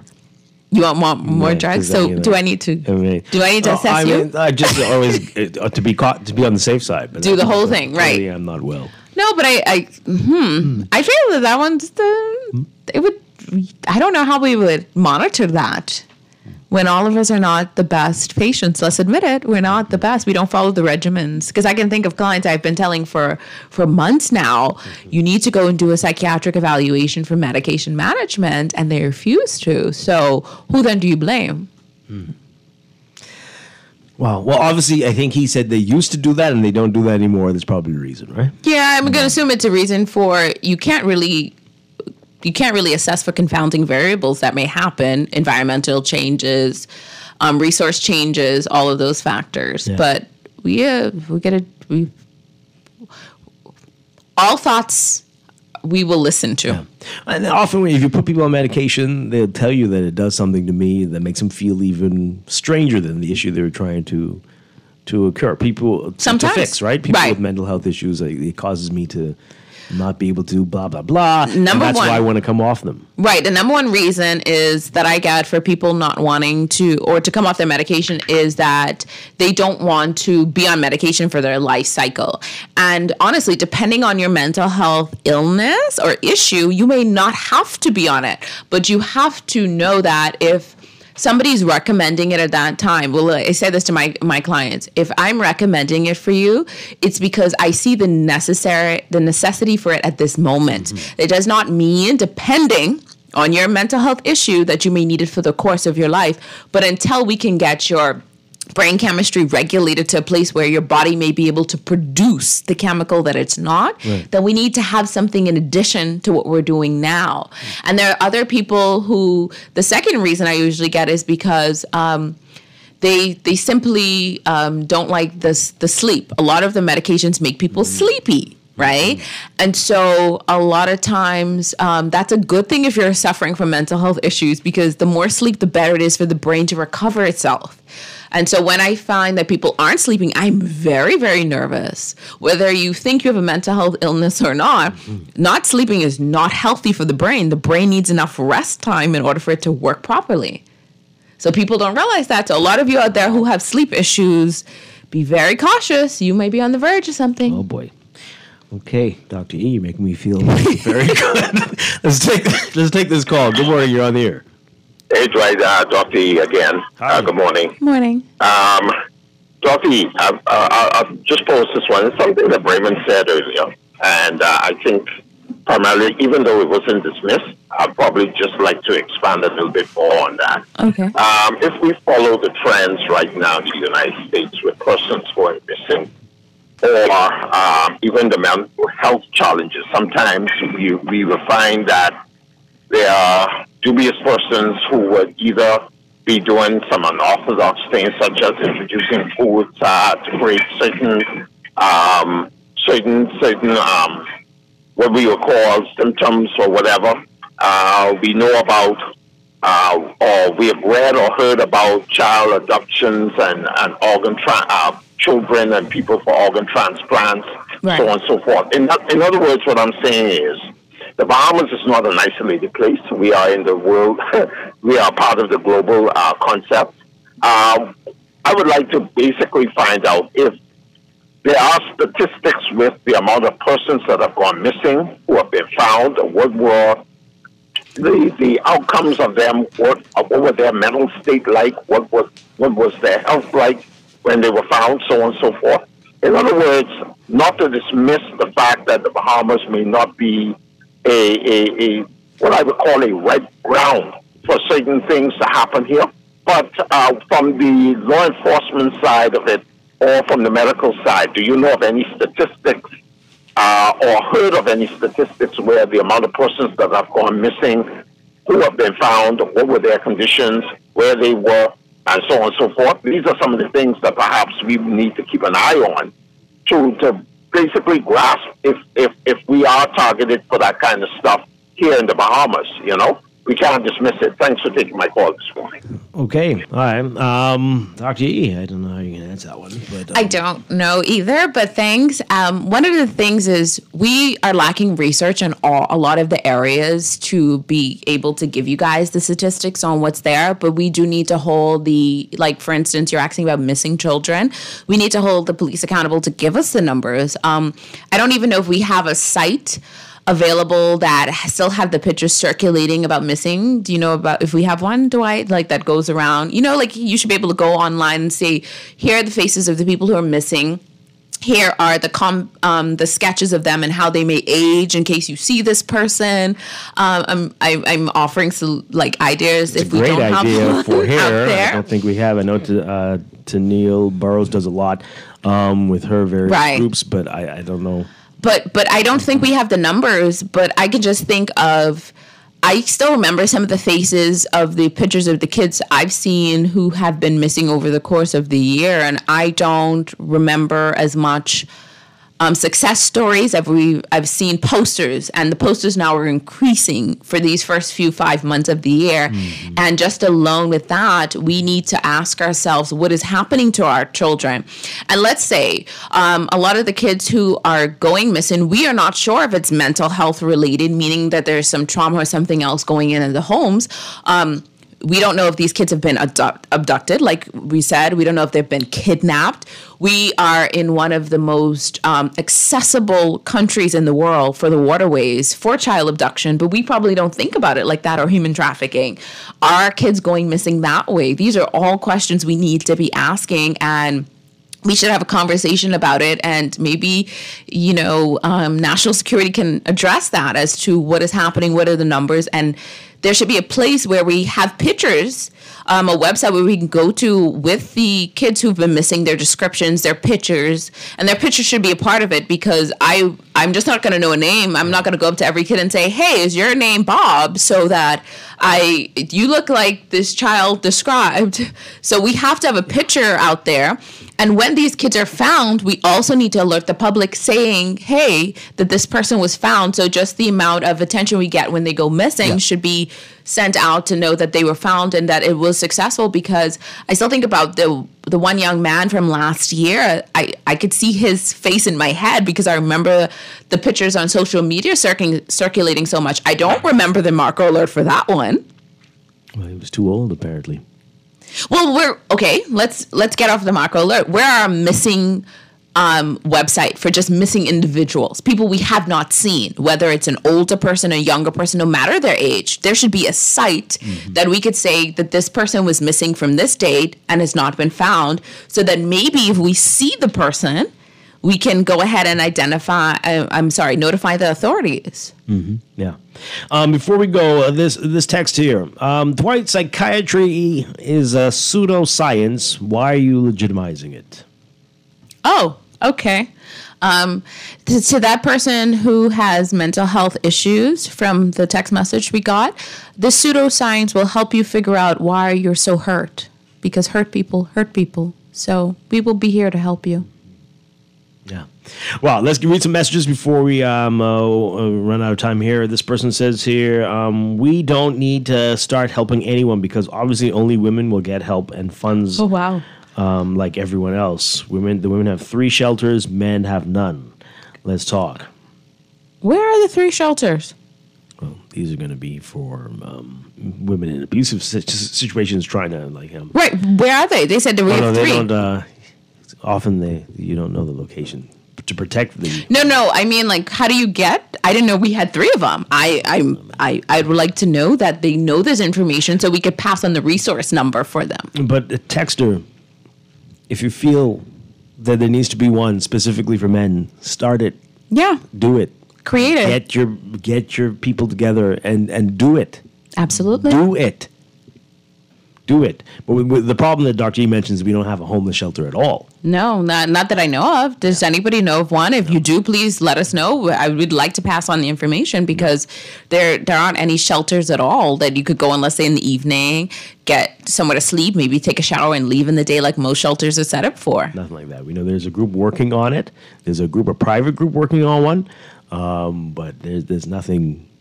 There's no city one. There's nothing here. And there's so many abandoned government buildings that I can think of that we could restructure to do something like that, like a dormitory system. And you know what I mean? And just have somewhere for people to have a respite to go. Another person, this is a different person. Those homeless people are majority men, so there won't be any shelters for them. This text here. Shouldn't the alert come with a picture? Right, that's what you said just a few minutes ago. Yeah, it really does need that. Unless there is an app, people will not know if they're... Where do you go? People will not know that their children and family members even exist. What? People are so locked into their cell phones that they are placed into another world. Also, people have become more selfish and uninterested in family these days. Sorry to say that, but it's true. That's text. Oh, wow. It is sad. It's sad that we have become such a... we've allowed technology in a lot of our family systems to take us away from the idea of family connection. So I would agree with them with that. We need to do a little better to make sure there's times where we're putting down the phones and there's no electronics allowed, that we're connecting with each other. Mm-hmm. Because if we're not, we're really in a poor state. And it starts with the people. So I'm going to assume parents buy the electronics for their kids or allow some other adult to do it. Then what are you doing to regulate it? And if you don't want to regulate it, don't get it for them. Yeah, exactly. Exactly. The government is not serious or interested about mental health issues. They don't even have a dedicated outpatient facility in the country. Well, that's not true. That last part, right? We do. We have 2 outpatient facilities. Like I said, we have the Sandilands has an outpatient, not just only inpatient. They do both out and inpatient, as well as the Community Counseling and Assessment Center, which is on Collins Avenue, which is a completely outpatient unit. And again, when you only have limited facilities and over the population is way bigger than the facilities. And the number of people to help you. Right. As you said. So we're in a shortage and we really need the help and the resources to fund this. So private entities are trying, I'll tell you that, because a lot of private entities will reach out and say, how can we do this? And there's only so much that can go. So that's funny. I can see your face. I think we could dedicate the text line to help fight mental health illness in the country. You know, a long way. You know, if your text message is coming through, and I don't even know what they are because I can just tell by Dwight's face, and it has something with some level of hurt, you are probably dealing with a mental health issue, not an illness, an issue, and you need to address that because the level of animosity and venom, I can tell by his facial expressions. So early. How did you wake up that way? Wow. That's really sad. Yeah, you said people aren't sleeping, so maybe they didn't sleep. They're not sleeping, right. and at the end of the day, it's Friday. How can you feel that way on a Friday? Like, if that's how you're feeling, somebody, please go get a hug today from somebody and ask first, though, because we don't also want to violate anybody's boundaries. But you need something. Are there psychiatrists at Sandilands? Also, I think the workers need to be mentally evaluated or reevaluated because more and more people seem to be losing it, especially after a visit at Sandilands Rehabilitation Center. What now? Also, do you think illegal immigrants could be responsible for the missing kids? These illegals could be traffickers or killers. I don't know if that's the case. That's such a broad statement to make that it would be other people. No. So, and exactly when we're talking about illegal immigrants, are we also talking about the quote unquote ones we call expats? Because there are illegal immigrants too in our country, and they are more likely to transport kids, but they wear suits and stuff. So, and they have boats and yachts sitting up on our ports that we wouldn't think that they would be trafficking drugs, guns, and children. Because if you're illegal, you just came off a sloop or something. I mean, how are you going to organize a smuggling operation? Right. So we always think about the desperate as well as the most disenfranchised. We never think about the wealthy ones who have access and means. And those are illegal immigrants too, but we just give them a nice name and we call them an expat. Mm. And some of them aren't illegal, but they're organizing some things, I'm sure. Right. Great point of the website for those missing people. Why just post it on Facebook? Yes, exactly. Well, I think we have started to use Facebook as a community. I don't necessarily know if Facebook was started to post it for missing. I think that's what family members and friends are starting to do when there's things like need for blood or this person has not been seen. And we've put that alert out there as citizens to say we're taking control of this and we need to make sure that the public is aware that our friend or family member is missing or in need of something. And I want to congratulate the people who do that because we do need the help. We need to help our armed forces to do their work. Okay, so listen to this. Marco's alert is localized. If someone from Managua is missing, the alert will only be broadcast in that area. That's dumb. The Eleuthera alert, after a few days, was broadcast to the national population. So you're saying people in Eleuthera got that a few days ago? Really? So I'm going to ask some clients about that. Is that because we now think he might be in Nassau? Is that why we're getting...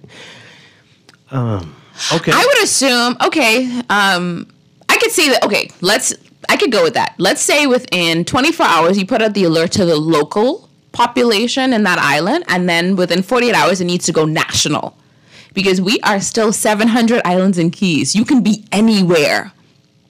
And if you're on a boat, you can be anywhere. Mm-hmm. We have too much waterway to say 24 hours locally, sure. But in 48 hours, it should really go out to everybody. And on top of it, just so we know, when a Marco alert goes out, it does not only go to local phones. It goes to anybody who's using the cell network. And so I say that because I have a U.S. phone too, and I actually got the alert faster on my U.S. phone than I did on my Bahamian phone. I'm not surprised. If it was my text you read, I said nothing about 3 shelters. No, it wasn't yours. It's right. We don't get just text from you, texter.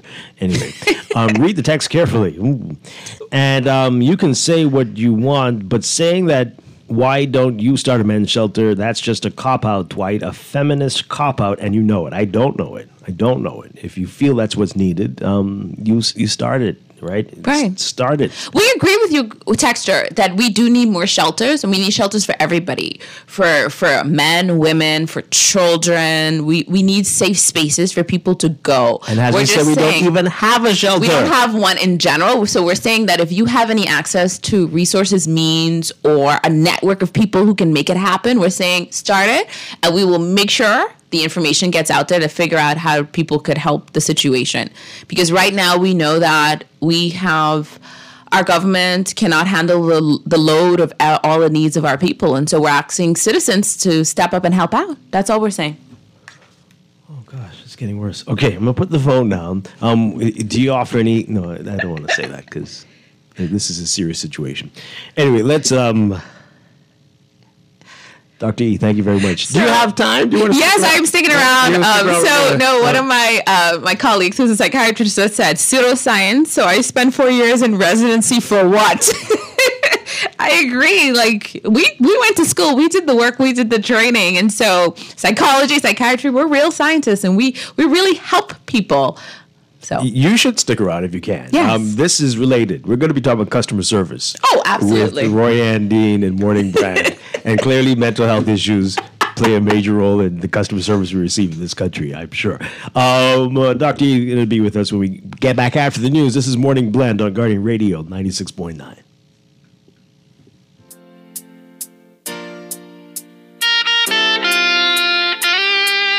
Johnny Cake.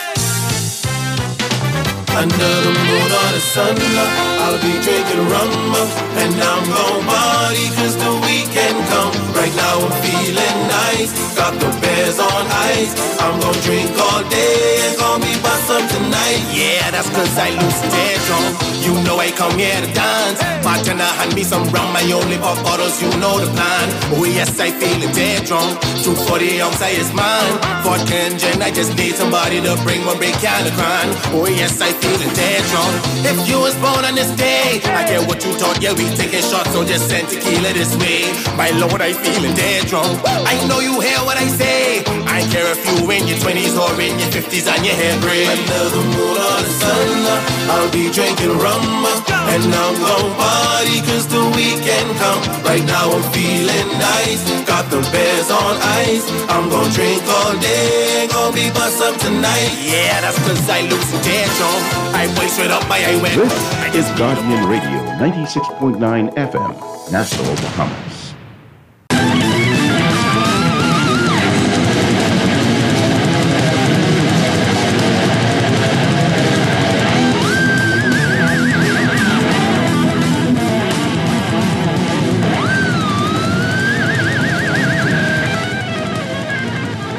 Good morning. Welcome to Morning Blend Business on this Friday, May 24th, 2024, 5/24/24.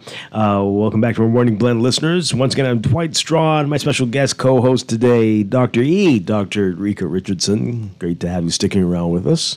Thank you. This has been interesting Friday. Oh, it'll get even more interesting now. Well, it's our time also for our monthly Morning Brand series, and we're very pleased to have back with us Roy Ann Dean. Roy Ann Dean with Onward Advisors. Good morning, everybody. Good morning. Morning. I'm sure you've been hearing how it's been going so far, Roy Ann. I have. Yes. Okay, so You can finish your introduction now. I'm sorry, I didn't mean to interrupt. Right. Well, I'm Roy Andy with Onward Advisors. So this morning we're going to be talking about customer service, always a big issue, and so many things to talk about there. I'm sure we don't have enough time, but let's begin by, and we're going to tie it into Mental Health Awareness Month and the challenges that we're seeing. Maybe they are related. Maybe that explains it all the way. But Royanne, you've had some interesting experiences over the past few weeks, and everybody does here. Firstly, this is a very good segue because I have to say that every time I do have poor experience, specifically in banks, which is what I'm going to talk about today, I feel like I have bank rage, which is a very specific type of rage. That happens when I go into banks and the customer service is terrible. So I feel like that's a very apt discussion today to deal with. Well, there you go. Bank rage. Describe it to us. What do you mean by that?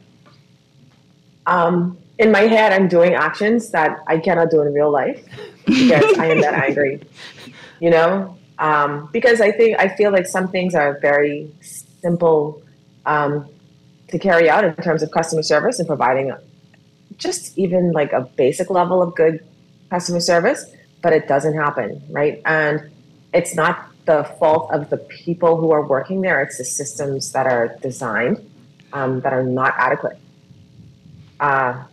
So I can't even explain to you. But I did have one instance where I went into a bank and they had balloons up everywhere with smiley faces like drawn on the balloons with markers. And it was all these posters like, you know, you're the focus of our existence, like that sort of thing. And I was thinking to myself, this is exactly the opposite of how I feel right now. And I want to burst every balloon in here. Oh, wow. But can't do that because, you know. You know, what they'll tell you, and we're hearing that a lot from banks especially, is that, well, you don't really need to come inside here. You should do this online. Oh. And but you do, and I have a story about that. Okay, tell us about it. Yes. So let me set up what I want to talk about today. So over the past month, I've had two major instances. Well, I've had two instances with two different Canadian banks. Okay. First instance, the credit card was I had fraudulent charges on it, right, which I did not get an alert for, but I found out because I was not able to use the card anymore because they just like ran it up, right? And I reported it. They canceled it, however, did not order a new card like they said they would. Mm-hmm. Okay, that's one. The second one is that I needed to change an email address on an account in another bank. I needed to change the email address, and you cannot do that on any platform. Like you have to go into the bank apparently to do this. Oh, that's great. You can't change it on like the online banking platform, right? You have to go into the bank. So you have to stand on the line to speak with somebody so that they can change your email address. But they cannot change it right there. Like that takes 3 to 5 days, apparently. What? And now it's been like 3 weeks and it still hasn't been changed. Why? Because apparently the form that I filled out there, like nothing ever happened with that. And after calls and emails, like nothing happened. So it took going back into the bank and getting someone to actually email the form again. So we'll see what happens. Oh, so it's not resolved as yet? Still not? No, it is not. Yeah. Still not. All right. So, and you mentioned... So here's... Yeah, go on. Yeah. Mm-hmm. So the thing is about that really got me thinking about what are the customer service standards, right? And that is important to a business and a branding discussion, especially in the case of Canadian banks, because those standards, it's the same brand, right? Even though the headquarters for this region is not in Canada, I mean, ultimately, the brand is a Canadian brand. Mm-hmm. And there are standards that, as a brand, should be maintained across all of the operations, right? You should have basic customer service standards, just quality standards, period, that represent your brand, and that should be consistent. Yeah. So the question is is that consistent? Do we get the same level of customer service in, let's say, the region in the Bahamas that one would get if one went to the same company, same retail banking operation in Canada? That's what I was going to ask you, right? Because people have said it all the time. This would never happen if you're at any of their operations in their home country. Yeah. So you say it's not necessarily the fault of the people, but we have to wonder what's the difference, right? So are we sure it's not the people? Yeah. I mean, here's the thing. The people are going to do what their systems are. They're going to follow procedures because that's what banks do, right? So what I did was I said, okay, is this the same? I don't think that it is. Why is it not the same? When you have, you and I had an earlier discussion about how consumers can be more active in voicing their opinions when they don't like what a company is doing. Right. And that company can, they're more inclined to change what they're doing. And that can be in terms of, if people are like, the price for this is too high, or, we don't approve of your action in this particular area. Yeah. That company might change the price or change that activity or apologize for what they did. Let's put that into context for folks. Let's put so they understand. Yes. So Target and McDonald's. What I was going to say about that. Mm-hmm. Yeah. Go ahead. Target and McDonald's in the U.S., after people got on social media and complained about how prices are getting so high and Target sales are down, they've adjusted the prices, right? Target adjusted the prices on thousands, if not millions. And McDonald's is doing it right now. And McDonald's has special values. And I think Wendy's also did it as well in the U.S. And as Royanne said, that was in response to customers making complaints. The companies were responsive. Would that happen here? Even with the same brands?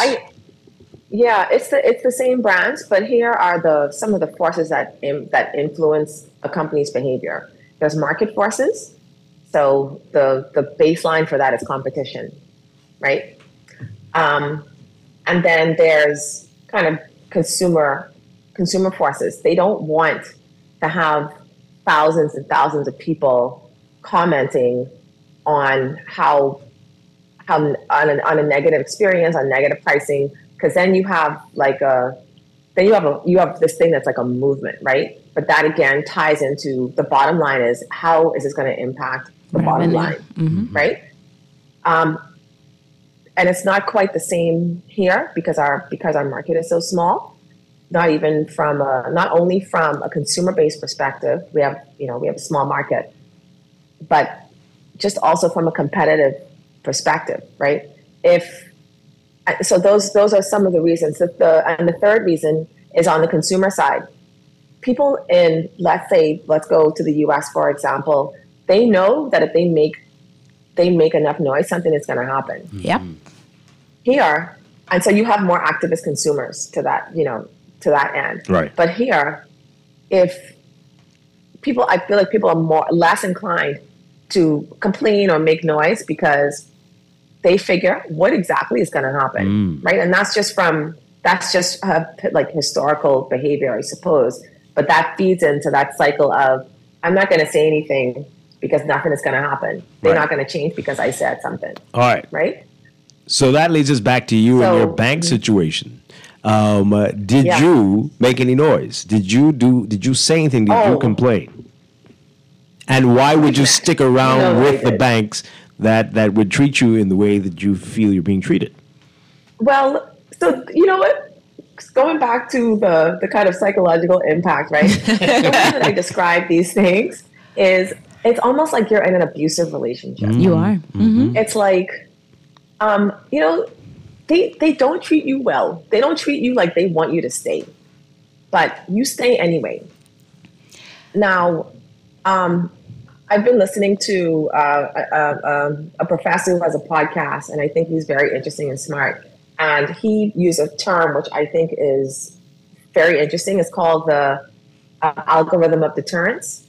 And what that means is basically, is it more costly in whatever resource you want to think about for you to not do this behavior, right?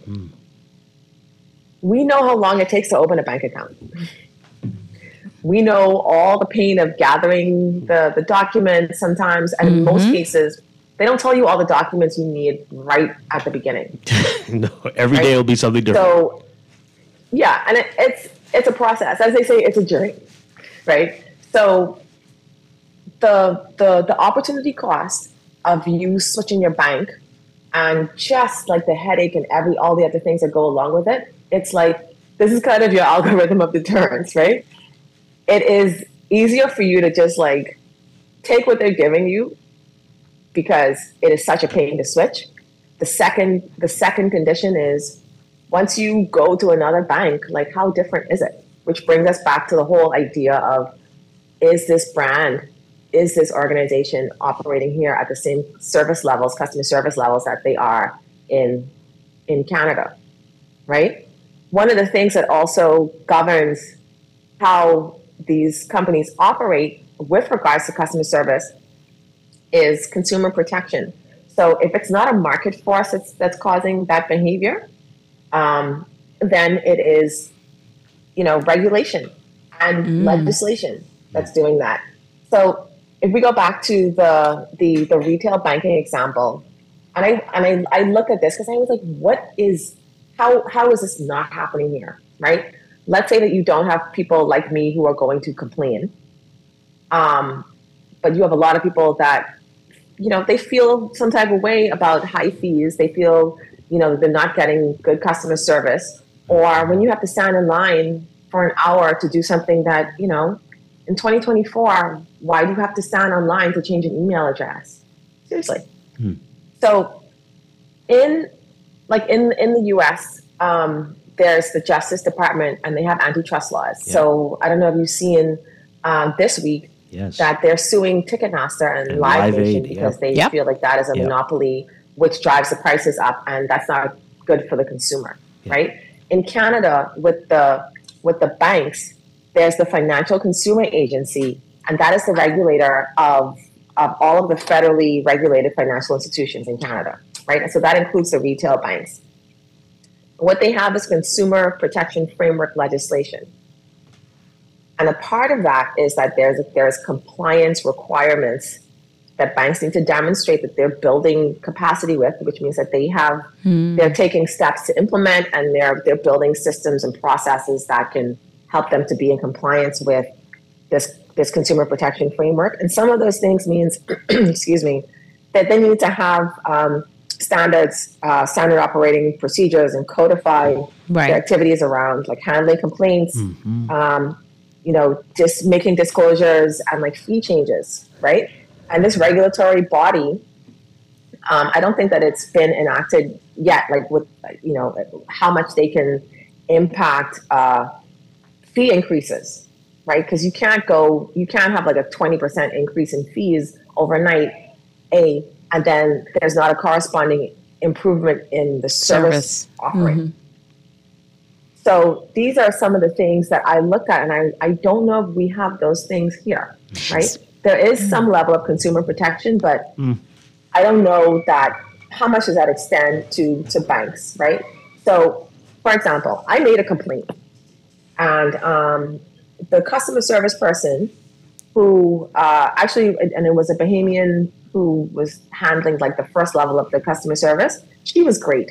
And she actually elevated my complaint to someone else from like a specific department that handles those complaints. And this person from that department said, okay, how can we make this right? And my answer was, I haven't even thought about that because I have such low expectations of what this bank will actually do that I didn't even think about that. That is definitely an abusive relationship. Yeah. And I'm like, but here I am, right? And still just pining away for what can they do? And so when I did mention, I said, okay, give me points on my card. Oh, that's a different department. Oh boy. Okay, that'll turn you off. Boy. So yeah, it's like, well, what are we really doing here? So she wanted to know if you wanted candy. If she could give you some candy or chocolate or something to pacify you. Give me some balloons, maybe. Yeah, right. Wow. So, but it's like if these standards aren't the same, then why are they not the same? I mentioned some of the market forces that help to drive the behavior of companies in big markets, and we don't necessarily have those forces, but what we could and should, and again, I'm not saying that I don't know if this type of legislation for consumer protection exists here, but these are some things that could happen in order for these standards to be the same across this brand. Because, if there's no incentive for the organizations to have the same level of customer service here, nobody's complaining, there's no legislation, then we're going to be at the same level and people are just going to go home and complain or tell their I parents. can't say they aren't complaining though. Because I've seen the Facebook posts, I've seen the social medias, and when one person starts and everyone's talking about their same experience with these banks, I just don't know if they're taking it seriously. Because I've never seen anybody who can go back and say, well, the bank has then made this new change and implemented it for better customer service. And I'm telling you, the only reason I do banking is because I have a banker. Like, I call her, and that's how I get stuff done. If I did not have her, I would remove all of my funds. I tell her, when she leaves, I'm taking my money. Right? Say that again. Somebody answers the phone. Have you tried to call and get in contact with somebody in a branch? Very hard. No, and now we've gone to a level. I have her personal number. Right. Yeah. That's the only way I get stuff done. And she's not even in the same department anymore. But I refuse to work with anybody else because you don't get a level of customer service that we've established in a working relationship. And it shouldn't be like that. And it should not. It should not. But Royanne, to Dr. Eves, they make you feel like you're not valued. Yeah, it's like beneficial. Yeah, exactly. Yeah. Exactly. To Dr. E's point, okay, so people posting on their own Facebook page, I mean, that's not the same as going on the bank's page. No, they go on the bank's page, and they will have a thread. And I've seen several people have threads, and then someone will be like, you have to know somebody specifically in that branch to get something to be done for you. And that sucks that we have to go to that level in order for customer service to happen. And it's not like that abroad, I can tell you. If you're posting on the bank's Facebook page, that's one thing. Are you filling out the customer survey, the customer complaint form survey that they send? Yeah. Are you filing an official complaint? Right. So, and going back to this regulatory body in Canada, some of the ideas that they need to implement, and I think this is something this is very, very low hanging fruit. That could happen here. In addition to the customer surveys, then why don't they have, kind of market roundtables where you can actually have customers to come in, like a customer panel, a customer advisory panel that can give you actual feedback in real time. Yeah. Because I have completed at least one of those surveys, and it's like a lot of questions, and it takes a long time to do that. You know? And one time I actually, with another experience, I completed everything on the bank's website, and then it didn't send or didn't save or whatever. So I took my time and gave a very detailed account of my terrible experience, and I don't know where it went.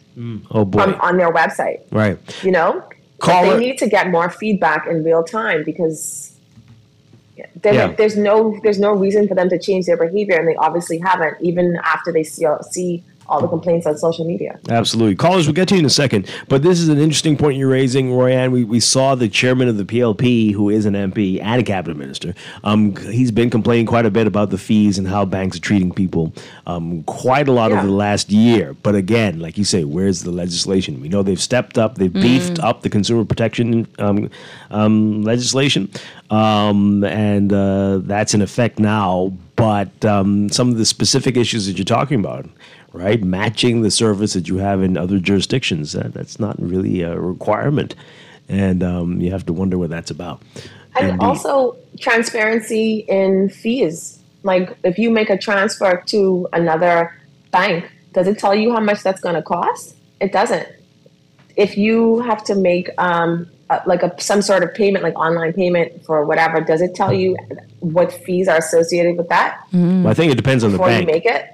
Some do it and some don't. right? And that also needs to be what standard. I'm saying is the regulatory body in Canada that I mentioned just now, they mandate that. Right. Like, you have to do that. Those banks have to send an alert if you have a low balance, right? They have to tell you that you will not be liable for any charges that are related to your credit or debit card if you have fraudulent charges. Right. And it doesn't take so long to get the monies back or a new card, like you mentioned. Yeah, exactly. Wow. Exactly. All right, we're talking with Roy Ann Dean. We're talking about customer service and just the standards we have here versus other places with the same brands. Right. What's that about? Give us a call, 323-6232, 325-4316, 325-4259. Call us toll free, 242-300-5720. Continue to text us, 422-4796. Let's take this call. Good morning, caller. You're on the air. Yeah, good morning, Dwight. Hi. And to your guest in your studio. I just wanted to join with your previous caller in stating my concern about the banking system here in the Bahamas. Years ago, I think it was in the 70s, Oscar Johnson stood in the House of Assembly and called for the regulation and a review and regulation of the practices of banks and insurance companies in this country. And one of the interesting observations he made then is this thing about the Association of Clearinghouse Banks. In other words, banks associate themselves. They don't compete. They shouldn't be associating. They should be competing in the best interest of the Bahamian people. And everything that they do is geared just towards their own self-interest, the bank's interest, and the Bahamian banking population, the consumer, is always the second consideration. Wow. And when one looks at the financial statements and sees the hundreds of millions of dollars that they are making, the Canadian banks in particular, off the backs of the Bahamians, charging fees that are unexplainable and certainly not chargeable in Canada, and yet they get away with it here. And then they decide on interest rates collaboratively, collectively, and then they further embarrass and insult us. Can you imagine? You have established a line in your bank for disabled and senior citizens, and you discontinue that, and your explanation is because it costs you some money. Can you imagine that you, at a time like this, cutting the staff in some of these banks because of automation, and then making the Bahamian public have to wait for hours to get served in a bank, and there is no consequence. The consequence is if you complain, you become blacklisted. And I think the time has come for someone to take the initiative. I don't know how we do it, for there to be a reality check on these banks.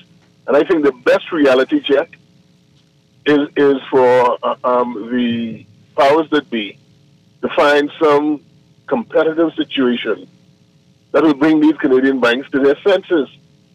They allow banks from America, from wherever, from China, from Africa, allow them to come in and compete with these Canadian banks. Because the truth of the matter is that the Canadian banks get off with things in the Bahamas that they cannot get over with in Canada. Well, this is what Roy Ann is saying, though, right? Social conscience. You can't force the bank to come, but the legislation, that's a simple fix. The legislation that would say you cannot do things here that you don't do in your home country, right? That would solve half the problems we're facing right now. But we need our lawmakers to realize that they need to play a role in this. I think the caller Did we lose raises him? an Okay, interesting thank you so point much. about competition, right?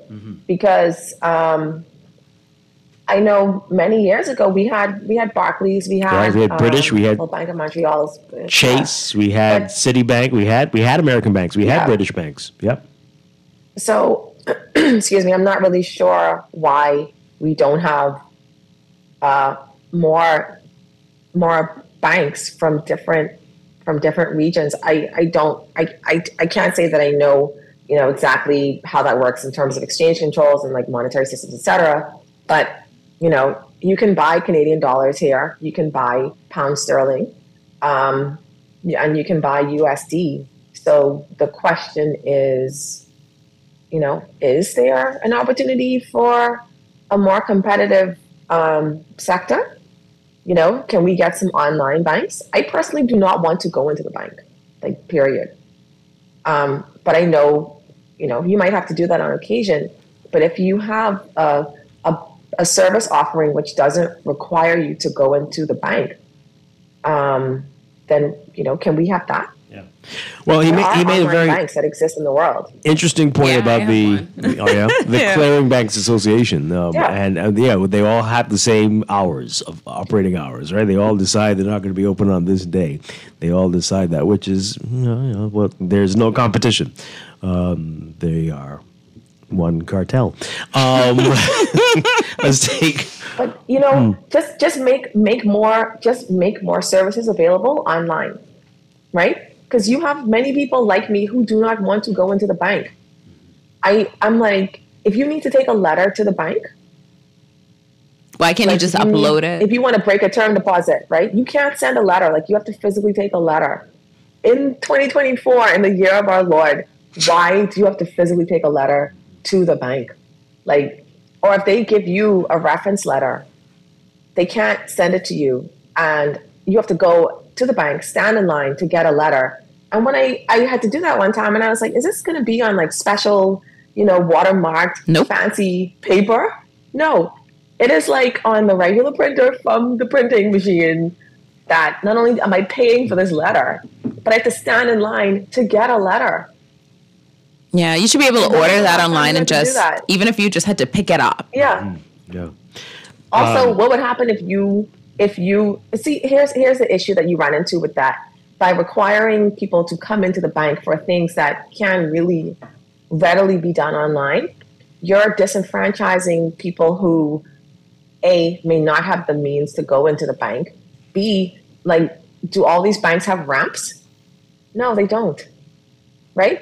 So, and if you need to do business with this bank and you are not in the country, on the island, how can you do this, right? Like, in the case of my email, for example, my email, I had to go into the bank. Like, what are we doing? Mm-hmm. Yeah. So, okay, let's take this call, and then we want to get to a conclusion. Like, what exactly do we think the real issue is here? Because I think anyway, we'll save that for after this call. Good morning, caller. You're on the air. Good morning. How are you doing? Doing well. If we're going to talk about banks, you'll have a show for the next year talking about banks and bad service, man. Because I think all of us have our nightmares in banks, as far as they tell you they want you to become digital and use the ATM, but a lot of times you go to the ATM, the ATMs don't work, or you go to deposit money in the ATM and they don't deposit money or they don't withdraw money. And when you go into the bank, it's like, there's one teller serving people, and it takes you like 3.5 hours to do a banking.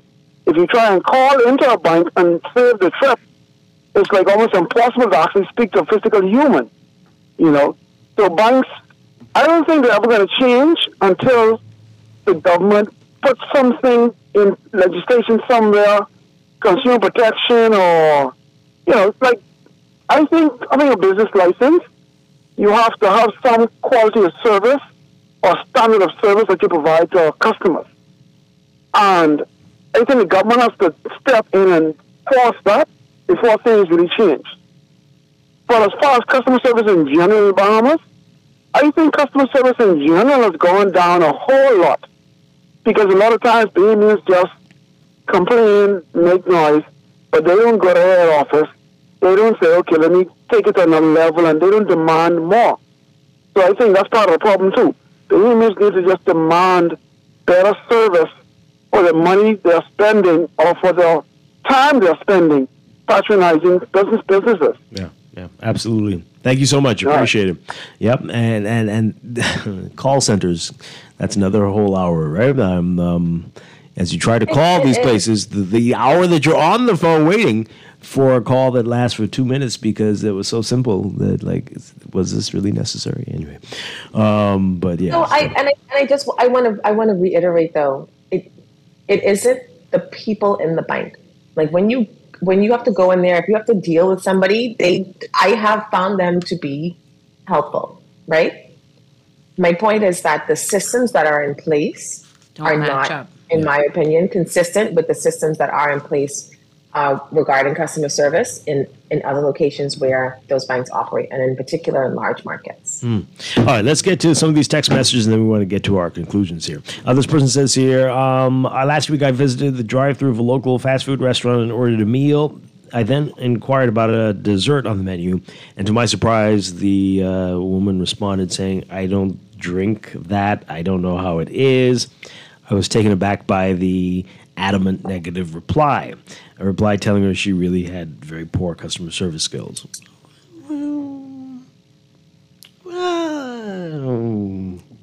I mean,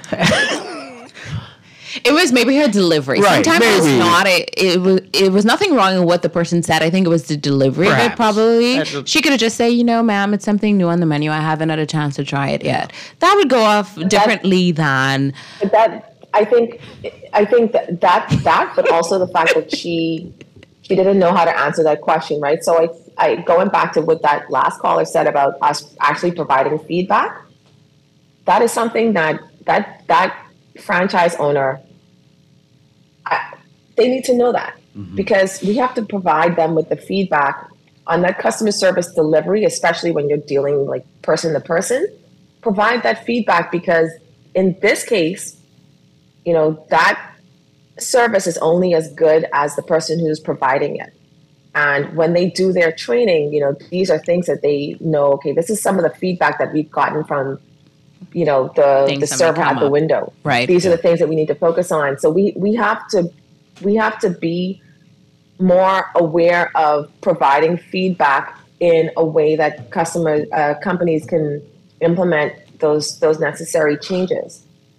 And I think that would take us to where we can make some recommendations today, Dwight, to not, again, just get on here and talk about our poor customer service experiences, but what are we recommending that in particular, we can do as consumers, and recommendations that these institutions can do to get more feedback and understand that they need to make some changes in the delivery of the service. Yeah, absolutely. Guests like your doctor are what I expect from talk shows. I have been saying these things, and the doctor is saying the same thing. The Bahamas needs to step up professionally at all levels of service in the Bahamas. So until we agree on things, this will always be this way, the same old stuff every day.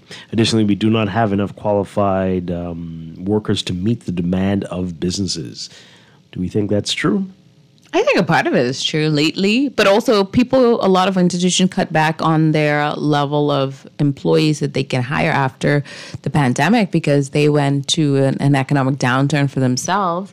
And so when you do go in the banks now, I could even think there may be 2 or 3 tellers that are actively working. And I say that because the other ones may be doing other stuff, where they may be on break or whatever. And then you see the line and you're trying to understand the flow of service, or even somebody greeting you and saying, hey, I just want you to know right now there's a delay because we only have 2 members, so it might take a few moments. I I'm sure every bank has a customer relations person. Why aren't they in the lobby, like greeting you and saying that, and we'll be with you, or giving you the forms? I remember they used to be at some point. Still are. And I had an experience where the line was very long, and someone came over to me like, "What are you here to do?" Right. And I told them, they said, "Okay, come, let's do this at the ATM." And they said, "I said, but usually this doesn't work. Do this at the ATM. It takes 2 or 3 days before it clears." No, I will make sure that it works. And they had to do but so and she did that for everybody. Like, that's what are you really here for? See, that let's go helps. over here, and I can help you with this. Yeah, and, but again, but that's again, not it common. goes back to what are the systems? What are the systems that are in place, right? Yeah. So, can you improve your customer service by providing better systems, right? If there were a way for you to do that service that you wanted to do, Dwight, without going into the bank, you might have taken that option. Oh, definitely. Right? Absolutely. So Definitely. I'm saying let's look at the systems that are in place to provide a better customer experience and better customer service, in addition to, making sure that people are trained. All right, so let's get your final deliver conclusion. that service. So I'm going to say, Royanne, I want to hear from you, but I'm going to say things will not change unless it is mandated by the government. This is nothing. This is not a bank situation, an issue. This is because they're allowed to get away with it. They're going to do this. They don't have to meet the Canadian standards or wherever they come from, because we just are a paradise for business as opposed to for consumers. And until the government realizes that they need to be on the side of the people who put them there, as in the electorate who put them there, as opposed to playing up a big business, it'll always be like this. But what's your final word on it? So ultimately, I think this in this case, if we're saying that the way to go is to have a regulatory body that can, implement procedures towards compliance with, consumer friendly behaviors and processes, then the consumers need to speak up, right? If you are filling out the surveys, you're speaking with your bank manager, but you're putting things in writing, right? You're calling the head office. You're writing the head office. If we really want things to change as consumers, then we need to put those things in writing and make it official. Don't just put your complaint on Facebook, because the social media person is handling that. They may or may not keep it on the page, Put your complaint in writing. They can remove that post. Absolutely. The second thing is that if we think that legislation is important, then reach out to the regulatory bodies and have it in writing. Because there's no incentive for anything from an organization to change, unless consumers want that to change. If things are going well and they're making money and they're profitable, what is their algorithm of deterrence? Mm-hmm. Yeah, absolutely. Royanne Dean, thank you so much. Always a great conversation. We'll see you next month. Thank you. For more Morning Brand. Let's take a quick break and then be back to wrap things up with Dr. E. This is Morning Blend Business on Guardian Radio 96.9. $100 into the CFAL Savings Express Plan and make sure your money keeps growing. Earn interest on your savings while you're sleeping, eating, or standing in line at the bank. Ready to invest? Start by putting $1,000 into our mutual funds and earn interest there too. Because at CFAL, your interest is our interest. Visit CFAL.com to start now. CFAL, growing wealth for future generations of Bahamians. Attention ice cream lovers! Are you ready to elevate your springtime indulgence and taste of luxury with Haagen-Dazs? For a limited time only, treat yourself to the quality of Haagen-Dazs ice cream for just $8.99 per pint. Yes, you heard that right. Indulge in the finest flavors without breaking the bank. This exclusive offer is available at all Lickety Split and Super Value locations. Experience the premium quality of Haagen-Dazs at an unbeatable price. Spring has never tasted this good. Earning zero interest on your savings at the bank? With as little as $100, you can start earning interest on your money while you're sleeping, eating, or standing in line at the bank with the CFAL Savings Express Plan. Ready to invest? Start by putting $1,000 into our mutual funds and earn interest there too. Because at CFAL, your interest is our interest. Visit CFAL.com to start now. CFAL, growing wealth for future generations of Bahamians.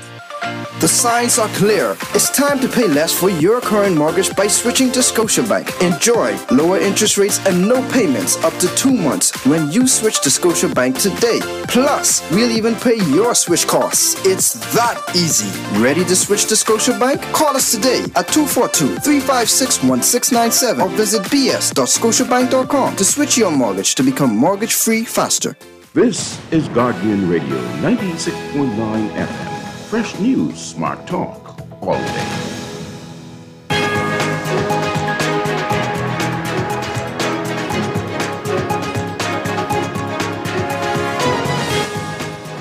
And be sure to pick up today's Guardian Business section for the latest in business news. Brought to you by CFAL, growing wealth for future generations. Okay, our final minute here. Dr. E, you got a big event this weekend, book signing and pop-up. Yes. Tell us about that. Yes, tomorrow I will be at Da Vinci Printing and Innovators in Village Road Shopping Center from 11 to 1. So they are the local distributor of my book, and so I'm going to do a pop-up event. So if you have a book that I haven't signed yet, please come by. Or if you want to purchase a book, make sure to come by, because all of us, especially after this morning, can use this book because a lot of things aren't working for you. Right. And that is the name of the book. This isn't working for me. And thank you for being here this morning. I really appreciate it. Thank you. It was quite entertaining. And I hope everybody out there realizes when they need a little help sometimes and get some help, because it's okay to say that you're not okay, but to get the help for it. Yeah. Yeah. Don't just let it slide. No, do not let it slide. And please check on somebody. And it's Friday. Have a little fun. Laugh today. Laugh. I always say Friday is a day where you start bringing in the weekend by a good laugh. Yeah, that sounds great. Sounds great. Thank you for brightening our morning. Hope we can do this again soon. We will do this again soon. I will be prepared. Dr. Enrique Richardson. Always a pleasure, Dr. E. And everybody have a great weekend. I'll be back on Monday with more Morning Blend and Morning Blend Business right here on Guardian Radio 96.9. Dwight Strachan. Have a great day, everybody. Stay tuned for On the Clock with Aaron Green next.